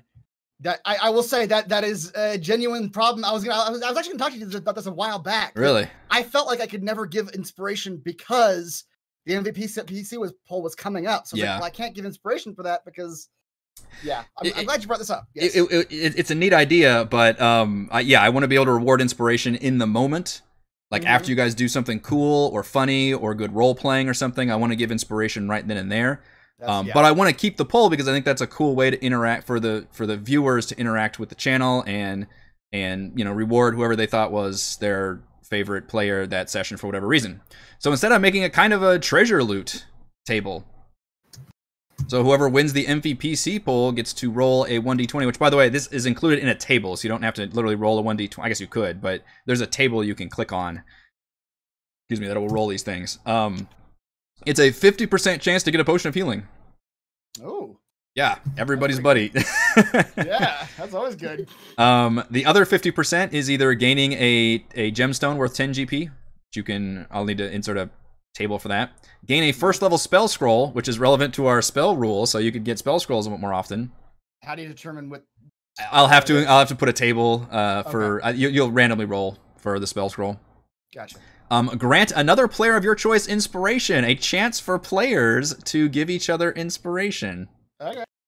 You're rolling 18, 19, and if you roll a 20, you can roll twice more and take both prizes, but you ignore subsequent 20s. There's no wishing for more wishes. Infinite wishes. Infinite wishes. So, what do you guys think about it? Does that sound like a cool I like it. reward? I like it. Mhm. I like it. Fun. Oh, Yeah. I still get to start with inspiration, right? Because I got it. You got at the end of the that's fair. You got at the end of our last campaign. Yeah, you at the Grandfathered in. yeah grandfathered into this. You feel like it's a legacy from. You feel another character. No, yeah, it's really good. Like I said, it solves a problem that I was legitimately having Yeah. in the last campaign. I agree. Yeah. So we still want to run the MVP. We obviously won't have one tonight for our session 0, but starting at session 1, we'll be running an MVPC poll near the end of each session, and viewers will be able to vote for who their favorite player was with whatever criteria you want to use. If the player made you laugh, or you thought they had the best role-playing moment, or just a cool combat encounter, or whatever reason, and then the winner of that will be able to roll basically on their own little mini loot table. And I may look at like scaling it later in the campaign, like it's now a greater potion of healing or something. I'll kind of play that by ear and determine what would be a good mark for that for your reward table to suddenly be leveled up. But that is the idea behind that. So those are all the new house rules. I think only one of them got a lot of pushback, which is understandable because you guys had good comments on it.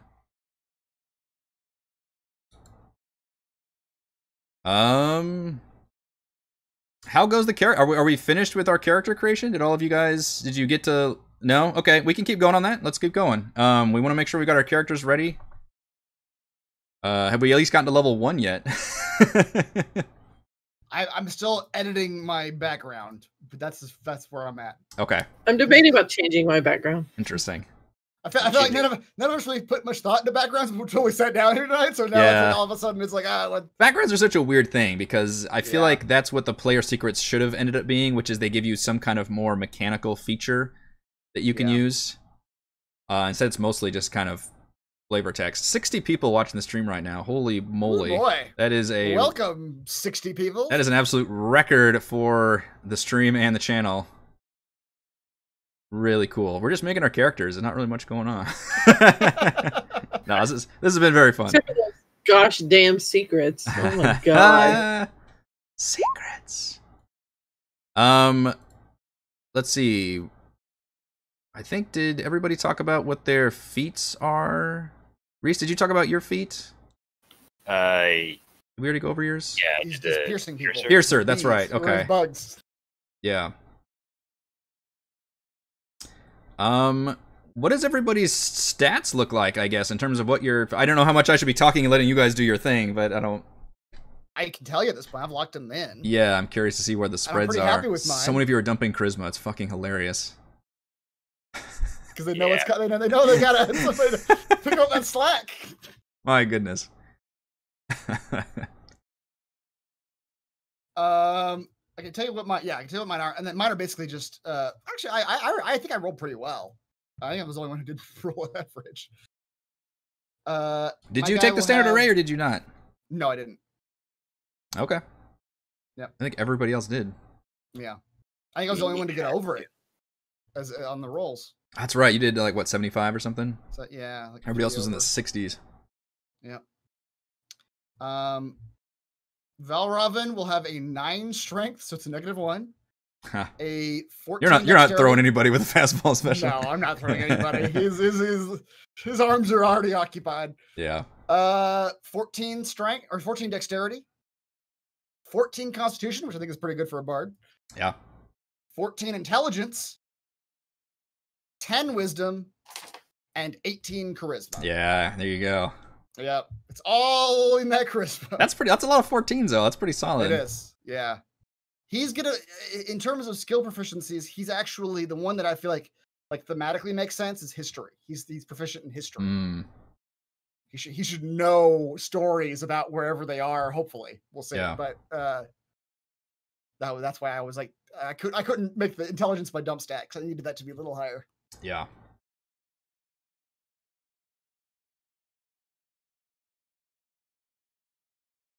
Okay. Yeah. So you're actually filling out your traits and ideals and bonds and all that. Yeah. Well, those actually may not end up being locked. You probably just pick those. If you use the character monster, it's just whatever they have in the player's handbook. Yeah. Can we, once we go through this process, can we change it afterwards? Oh yeah. Oh wait, no, I muted you. Okay. What?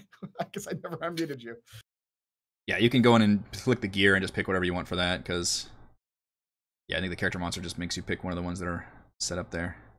Okay, but like for all the ideals and stuff, I can just sort of click that real fast and change it later. For sure. Yeah, you can enter in whatever you want. Character monster just gives you a good starting point. What kind of weapons is your character using, Chris? Weapons? Are you actually gonna fight? Not really. He's just gonna talk his way out of all the situations. He's got. I got 18 charisma. I don't fight. Everybody likes me. I don't fight. He's got his primary. If he's got nothing else in the tank, vicious mockery is going to be his go-to attack. Raymond loved that spell whenever he plays his part. I remember it never you did such a good job, and everybody always made the save. Right. Yeah, hopefully my charisma means no one makes the save. But yeah, he has a light crossbow if he absolutely. The light crossbow is for if we're fighting like Golem, someone that literally cannot be vicious mockery. Then he will resort to physical violence. But until then, it's all either it's your cantrips- wit and repartee. That's right, exactly. Does your pin become like a dagger or something like that? It's sharp enough that it's a dagger. He just stabs me with it. No, go away. Yeah, in terms of just like basic attacking, vicious mockery is his basic attack. Okay. He won't be doing much. Yeah. What about spells? You know spells yet? I do. Okay. He has as cantrips. Sorry, I'm clicking through your sheet. That probably switches it for you too. Oh, no, well, maybe we did it at the same time. He has a cantrips, vicious mockery, and prestidigitation. Bards, oddly, don't get that many cantrips. They only get 2 until like level 4. But his level 1 spells are Dissonant Whispers, which is a saber suck. No, I think it's a fear spell, right? Yeah, maybe we'll run away. I like from that one. Yeah. Yeah. Heroism, which that's a really good one for him. He just talks all of his party members up, and they get temporary hit points. Tasha's Hideous Laughter, which is just a really good bard spell. Yeah. It's a saber suck. They fall down laughing. And which is you cracking a joke, I assume. So you better write some jokes down at their expense for sure. Yeah. And then Healing Word, which is just the like everybody should take that. Yeah. Raise you from the dead healing spell. Yeah. And then as part of being Fey touched, he has a once per long rest Misty Step and a once per long rest Command. Which will also be flavored as him like reading a passage. He'll be like reading a passage of what he's writing, describing what that character's about to do until he gets like the last word, and the last word will be the command that he's giving them. Okay. Nice. All right, and you're still at level 1 right now, or did you get to level 2? I'm just still level 1. Okay. I'm not leveled up yet. That's perfect. Let's go to Heather's character. How's the character sheet looking? I made it to level 2. Okay, you're ahead of the game. Yeah. Oh my god, your hit points. Your hit points. Oh no. but do you think the barbarian's going to win the hit point game? Because I don't know. We haven't seen a barb yet, and it's pretty mighty. It's the only one with a D12, right? Yeah. Yeah. Although she only has a +2 con, so. For now. Or yeah, I was gonna say that's definitely one to expand. Oh yeah, con and strength. They're gonna go boo boo boo boo boo. My intelligence is a -1 right now, by the way, just so you guys know. Yeah. Yep. That's right. Easy barbarian dump stat right there. Yep. All right. So what are we going over? Sorry, I had to give just the baby her whatever you want to go over in terms of what your sheet looks like, what your abilities are, what your weapons are, all that kind of stuff. Maybe what your skills, specialties are, just so the other party knows. Okay. So my weapons are going to be a battle axe, which I will be using two-handed to get that higher damage roll. She's a meat shield, but she's a meat shield who hits hard. 17 strength. Yeah. Battle axe is gonna be as big as you are. Yeah. Basically. But your barbarian might have the second highest charisma too. I just looked at your charisma score. That's hilarious. Yeah, I have a 12 in charisma. Yep. Yeah. I have a proficiency in an intimidation. I gotta be. Oh, that's good. So my proficiencies are athletics, surprisingly deception. I'm not real sure how. Oh, it's my background is deception. Acrobatics comes from my feat that I took, and then intimidation is part of my barbarianness. And then saving throws, I have my wonderful strength and con proficiency there. I don't know why I have a javelin on here. I don't have javelins. It's probably 5 times as big as I am. Some of the stuff, when you make the character, it might give you... I think it just auto gives everyone a javelin for a range weapon. When you graduate from Adventurers University, here are your 5 javelins. So the crazy thing with mine is I'm not only nimble, which means I can move into any character space that is of a level larger than me. So I'm small. So in y'all's medium characters, I can move through you with no problem. I just walk through your legs. That could come in handy for tight spaces for sure. Yeah. And then I took squat nimbleness, which gives me additional nimbleness. Like the extra 5 feet of movement, all that fun mess. Did you already bake the did you already bake the strength and dex score into the improvement? Yes. Okay. Yeah. I don't know if it adds in or not. Yeah, no, I did. It's strength or dex, and I chose dex. Gotcha. To up that. I'm really debating about that though, because I chose dex because my armor class is based off of dex and con. Yeah, that was my other question. Are you doing the unarmored defense? Yes. Okay. Right now I am. Unless I find some like really good tiny armor. Yeah. But the attacking whenever she goes into her rage will be quite entertaining. One of the things that you guys will figure out throughout the campaign is going to be this character is very much a play on dichotomies. Hence the halfling barbarian, the little tiny thing that you would never suspect to be a barbarian is a barbarian. Yeah. And probably, and Chris and I were talking about this earlier, but the way and manner that she speaks, because she's based off of a wildling, a Game of Thrones wildling, which they're very gruff and things like that. But because of that, the way she speaks is going to be very proper. It's going to be really like where you would expect someone to just like start screaming like crazy things and wanting to like bang on their chest and start fighting type of thing. She's going to end up going, well, I guess it's time for everyone to go and meet their makers, and I guess we shall battle now. And it's just going to be. Does she still sound like that when she's in a rage? Yes, which is what's going to make it even funnier, because you'll know that she's raging because she will just start laughing. That is her rage, is when she just starts laughing, because she will joyously enjoy killing other people. That seems terrifying.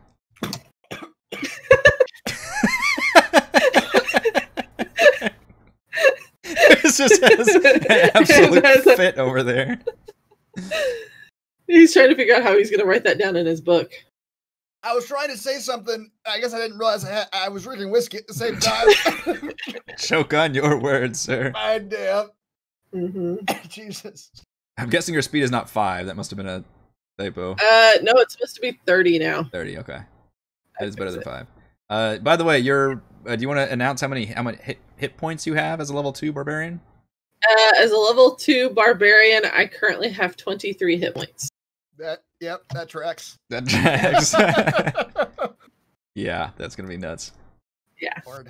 I'm excited. We've not seen a barbarian. If you go back to the chat, you'll see me roll for the level 2 hit points. Yeah, I do see that. Yeah. Oh right, we kind of skipped that, didn't we? We skipped our hit point thing. Well, I guess I'm not used to it because level 1 you always take the max. So I guess level 2. You're right. Yeah, you should be rolling. Correct. Yeah. Yeah. So I just how did your roll go? I rolled really poorly, so I took the average. Gotcha. You didn't roll really poorly. You rolled a 1. Yeah. Chris was paying attention. I rolled really poorly. The most poorly, in fact. Yes. What is the average? Is that 7 for a freaking barbarian? Okay. Mm-hmm. Plus your So it added 9. Gotcha. Total. Yep. So. You're pretty good. But yeah, I'm excited. So for those of you watching, we've been playing D&D for 5+ years, and we have never seen a barbarian before in a full campaign. The only class, until Artificer came out, the only class that we had not seen a full campaign played of. I think we played like one shot with a barbarian one time, which barely counts. So I'm very excited to see that. And then obviously I'm very excited to see Raymond's character, because they only just added Artificer last year. So that's obviously also completely new. I'm about to roll for my HP because I'm doing level 2 right now. Okay, let's see Chris's roll for HP. So let's see. Scroll down. Hey, look, you rolled barely better than I did. I will take my average. Thank you very Take much. your average. Is there a button for that? Yeah, on the character mancer. Yeah, there's an average. There's a roll button, and right next to it, there's an average button. Wait. You know how to get back into the character monster when you level up? No. So you go into the little gear icon, So and down at the bottom, it says launch level plus character mancer. Ah. Don't do the launch level 1 character mancer one. That completely resets your sheet. You don't want that one. Yeah. You want the other one. And then it'll just do all the things for you. You don't have to like input everything yourself. It just does it all for you. Nice. Speaking of Raymond, let's look at your character now that it's coming together. How are your stats looking, Wait, how many hit points does Chris have? Mr. Artificer? Oh. Yeah, what's your total at level 2? Step back. I'm not done with it yet. My total is 17. Which is Hey. not bad. Yeah, I don't think that's bad. For Bard's D10, and I think you've got probably Yeah. a similar con modifier as Yeah. Heather's character, so it's not bad at all. Okay, so I finished my character, and then God, none of you I have go good to AC, I'll say that. Yep. To be like getting I had a 14. I would not consider a 14 good AC. Not for a I would for a frontliner. level 2. The thing is, when you rage, you get that resistance, which is going to be very nice. So I hit roll. Mhm. Okay. Probably take that roll. You got So, slightly yeah. better than average, yeah. Average Yeah, so if you 5. keep that roll, you just leave it there, and then it'll add your con modifier in for you. You don't have to do any of that. Hit HP. next. And then, I gotta infuse items. Okay. Oh, you got to pick got all one that. more. I'll put you on the spot now. Well, I don't. Well, my hit points are up to 18, and then Wow. What D? Oh, you have a D8 as Artificer. I have a D8 and with a con modifier of 2. Okay. So I start off with 10, and then now plus 8, so 18. Yeah. Yeah. So my guy's supposed to be really intelligent. So I put my and the nice thing about human is I get a +1 to everything. Yes. So everything was a +1 from my standard array. God, a lot of you needed that +1 to everything the way you just roll. Yeah. Yeah, right. I put my +2 that you gave us to intelligence and my +1 into con. Well, hang on. You get What? You don't get the +2 +1 if you get the +1 on everything. Oh, you don't? No, sir. That's too much. I don't So know. the human gives you +1 on everything instead of getting a +2 to something and a +1 to something else, unless I'm wrong. And then that's the unique thing that humans get, whereas every other race you get a +2 to one stat and a +1 to something else. Yeah, that's right. Yeah. Uh, I think you're giving yourself too many stat bonuses there. So either you can take your regular human one, which is to get a +1 to everything, or you can use the Tasha's variant rule, which is any race can do a +2 to something and a +1 to something else. got you. So I'll let you Well, make there's that also choice. human variants that you can do as well too. Well, we That don't give you a +1 to everything. eliminated the human variant because everybody's getting a feat, and that's the one thing human variant gives you is the feat. No, in 5e tools, they have human mark of finding, human mark of handling type of things. Oh, I don't know what those are. Wait, those never mind. Those are Eberron. Sorry, Oh, okay. my bad. Can I go back and choose my infusions later if I keep going through my character mancer? Sure, yeah. As long as you have everything set up by session 1, basically. But I would like to know as much as I can about your character now. Well, I need to go back and fix that then. I Okay. added the 2 and the 1. Lower your stats a little bit there, Chief. Yeah. So yeah, it's Well, up to you. You would either have to subtract the 1 from the ones you didn't put the 2 in the 1, or I mean, you probably know what the math is now, or take off the extra 2 in the 1. You don't get both of those. You get either or. Got you. You can Okay. always change them too, Raymond. Once you hit save and apply changes, you can make changes to what your scores are for strength and all that without having to go back through the character mancer. Okay, I'll do that. But anyway, I'm gonna put it all like towards intelligence, and then he's a little bit of a fighter. I mean, he has quick escapes and all that. So he's a little beefy, but he's not that strong. But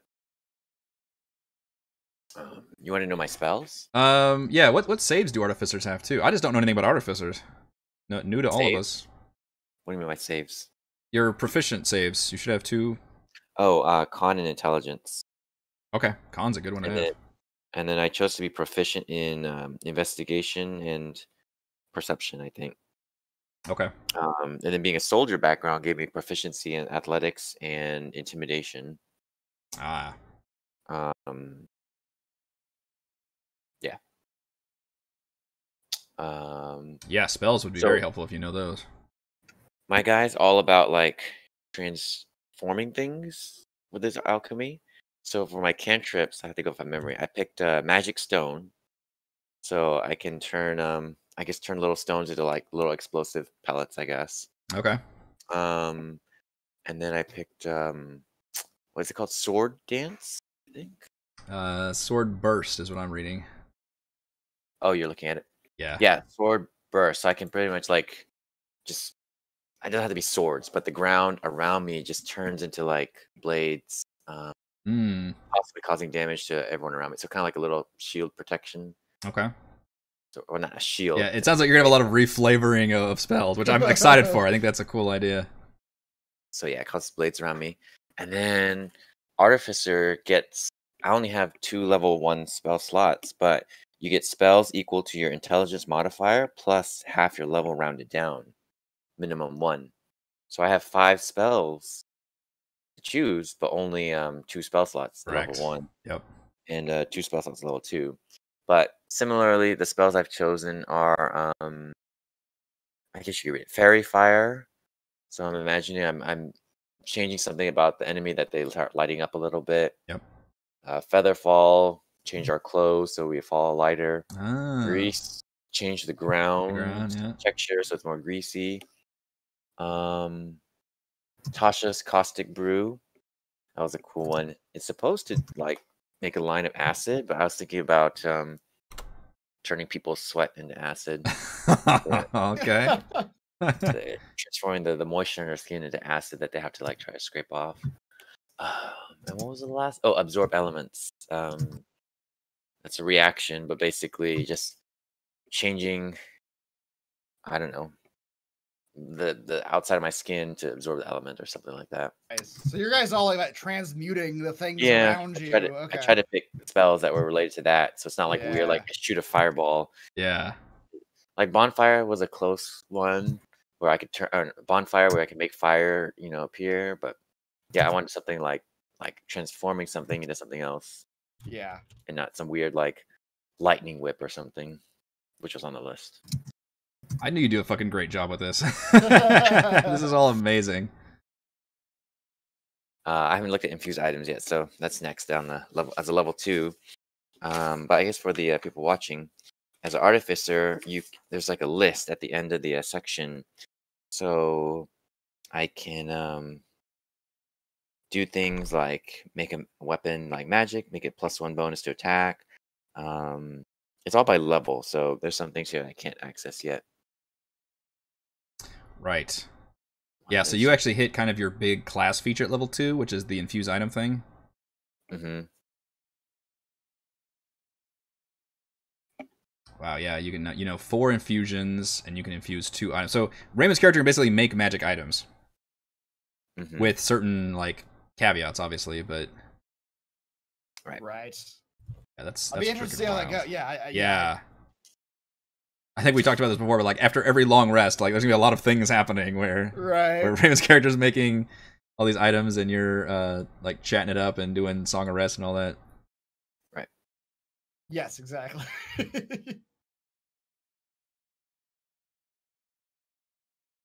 That's Artificer level 2. Cool. Reading about infusing item now. That sounds fascinating. Think of holding.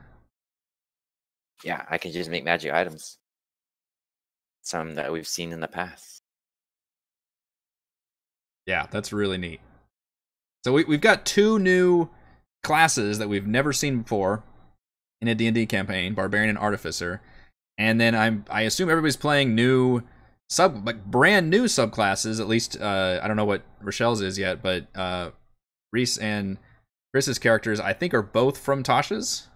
I think so. Eloquence Bard, which we're not there yet. We'll get there at 3rd level, and Swarmkeeper Ranger. Mine will be from Tasha. Yours is from Tasha as well. You plan? Did we announce that? Which one you're doing yet? No. You want to announce it, or do you want to keep it? No. Okay. I was make sure I didn't want to announce it. Yeah. That's later. That's a tease. Yeah. Yep. We're not there yet. We're not at level 3 yet. Yeah. We did kind of spoil Reese's with the picture. That one was like ingrained Right. in his picture. It's like, all right, this is what you are. And I think Raymond mentioned his earlier. Obviously, his is all new because it's Artificer. Chad is asking for the spoilers already. No chat. What else? I think that was... Yeah, we went over... Everybody's getting their character sheets together. I assume now we're getting up to level 2. We've done our trinkets, which you all can include on your character sheets if you want to include your trinkets that you got. I basically just replaced my dagger with that with the Ulu knife with the scrimshaw handle. Yeah. Yeah, now that you know your secrets, you can start formulating plans in terms of how you're going to use that stuff with your character story. You can bake that right into your story if you want, or just include it as kind of an afterthought. Maybe you've got just an entirely different story. The best way to discuss that, if you want to discuss something with the party, do it in that Discord channel that we've got, the players only. And obviously, if it's secret related, then message me directly, and that's how we're gonna have to discuss it there, because that stuff is all hidden information. We ran over our house rule changes and additions. So we've covered all the new stuff. Everything else is there to see. I think we've done everything. I was gonna go over Reese's character the same way I just did, but he's stepping away. I've been delaying this whole time, but I'm not sure if he's coming back or not. And I guess we'll just plan on making Rochelle's character at some point between now and session 1, because I don't want to do that in session 1. I think that'd be a little... We can hopefully review her character after it's set up and introduce it and give everybody kind of a brief recap of who everybody's character is. Because a lot of people who are watching may be starting with session... Although I've been very impressed with all of you that are watching the session 0 right now. That's been incredible. Can you show chat the 2 secrets that Rochelle gets to pick from? Yes, I can show you those. If you're watching the chat as a player, please don't look. Yeah, so the ones... It is very disappointing that we did not, because these are some of my favorite secrets. It's that one and this one are the ones that her character will gain access to. But we'll plan on setting her up at some point, having the character built between now and session 1, and then for session 1 we can formally introduce her character, and then we'll kind of bake in the different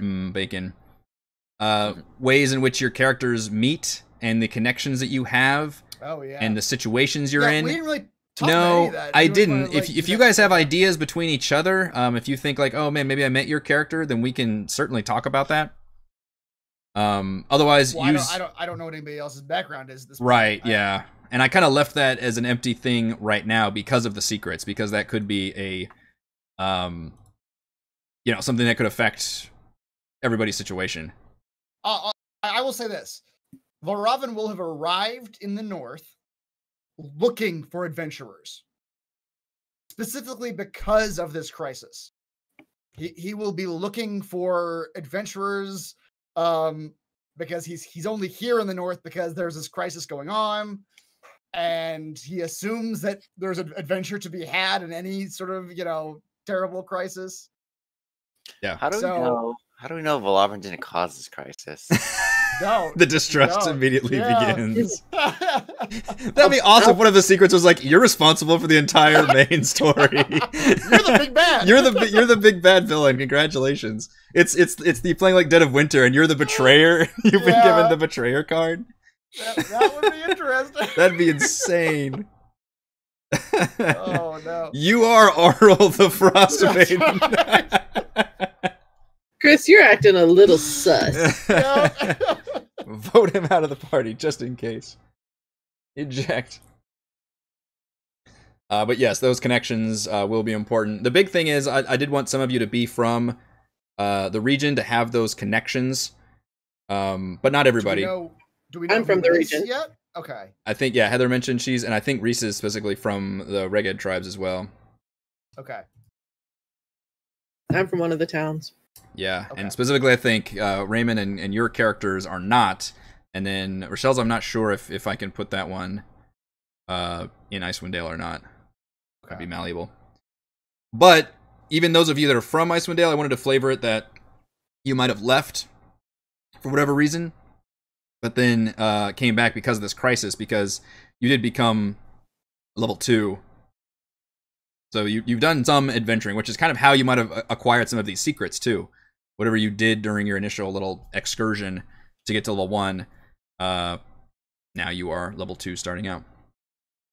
Also, the plans, I think I mentioned this before, but normally these 5e campaigns, they run from like 1 to 12 or 1 to 11, and usually it's like you get to 11 or 12 right at the end. I will go ahead and say that I'm expanding, I know I mentioned this before, I'm expanding this campaign to later levels. We're not going all the way to 20. We're not doing that, and we just did that with a campaign. But I would like everybody to plan out your characters as if you were going to reach maybe around 14 or 15. So solidly into like the end of tier 3 rather than 11 or 12. So we'll be expanding the level scope for those of you that are obviously familiar with this campaign. And I'll just go ahead and say it was designed originally as one of those, the same thing they always do, which is like 1 through 11. And I'm like, you know what? I want those players to reach those cool tier 3 abilities and,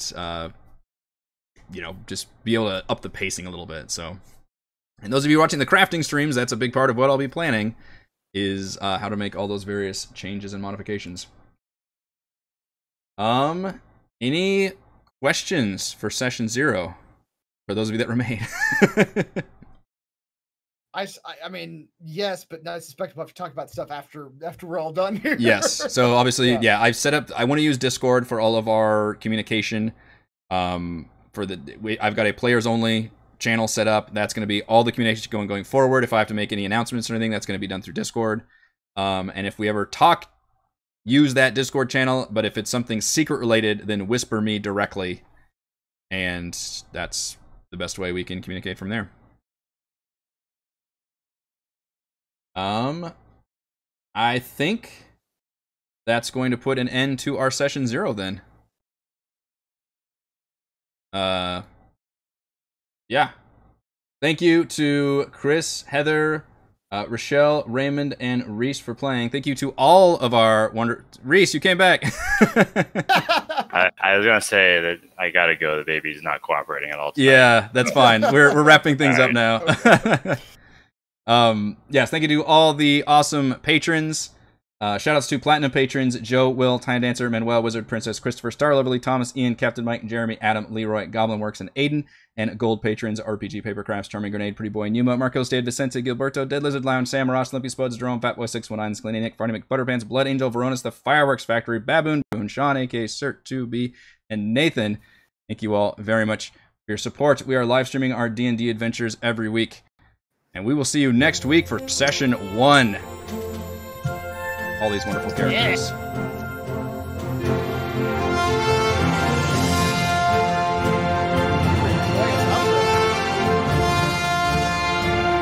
It's so like happy. I feel like we should be riding horses. I like my brass.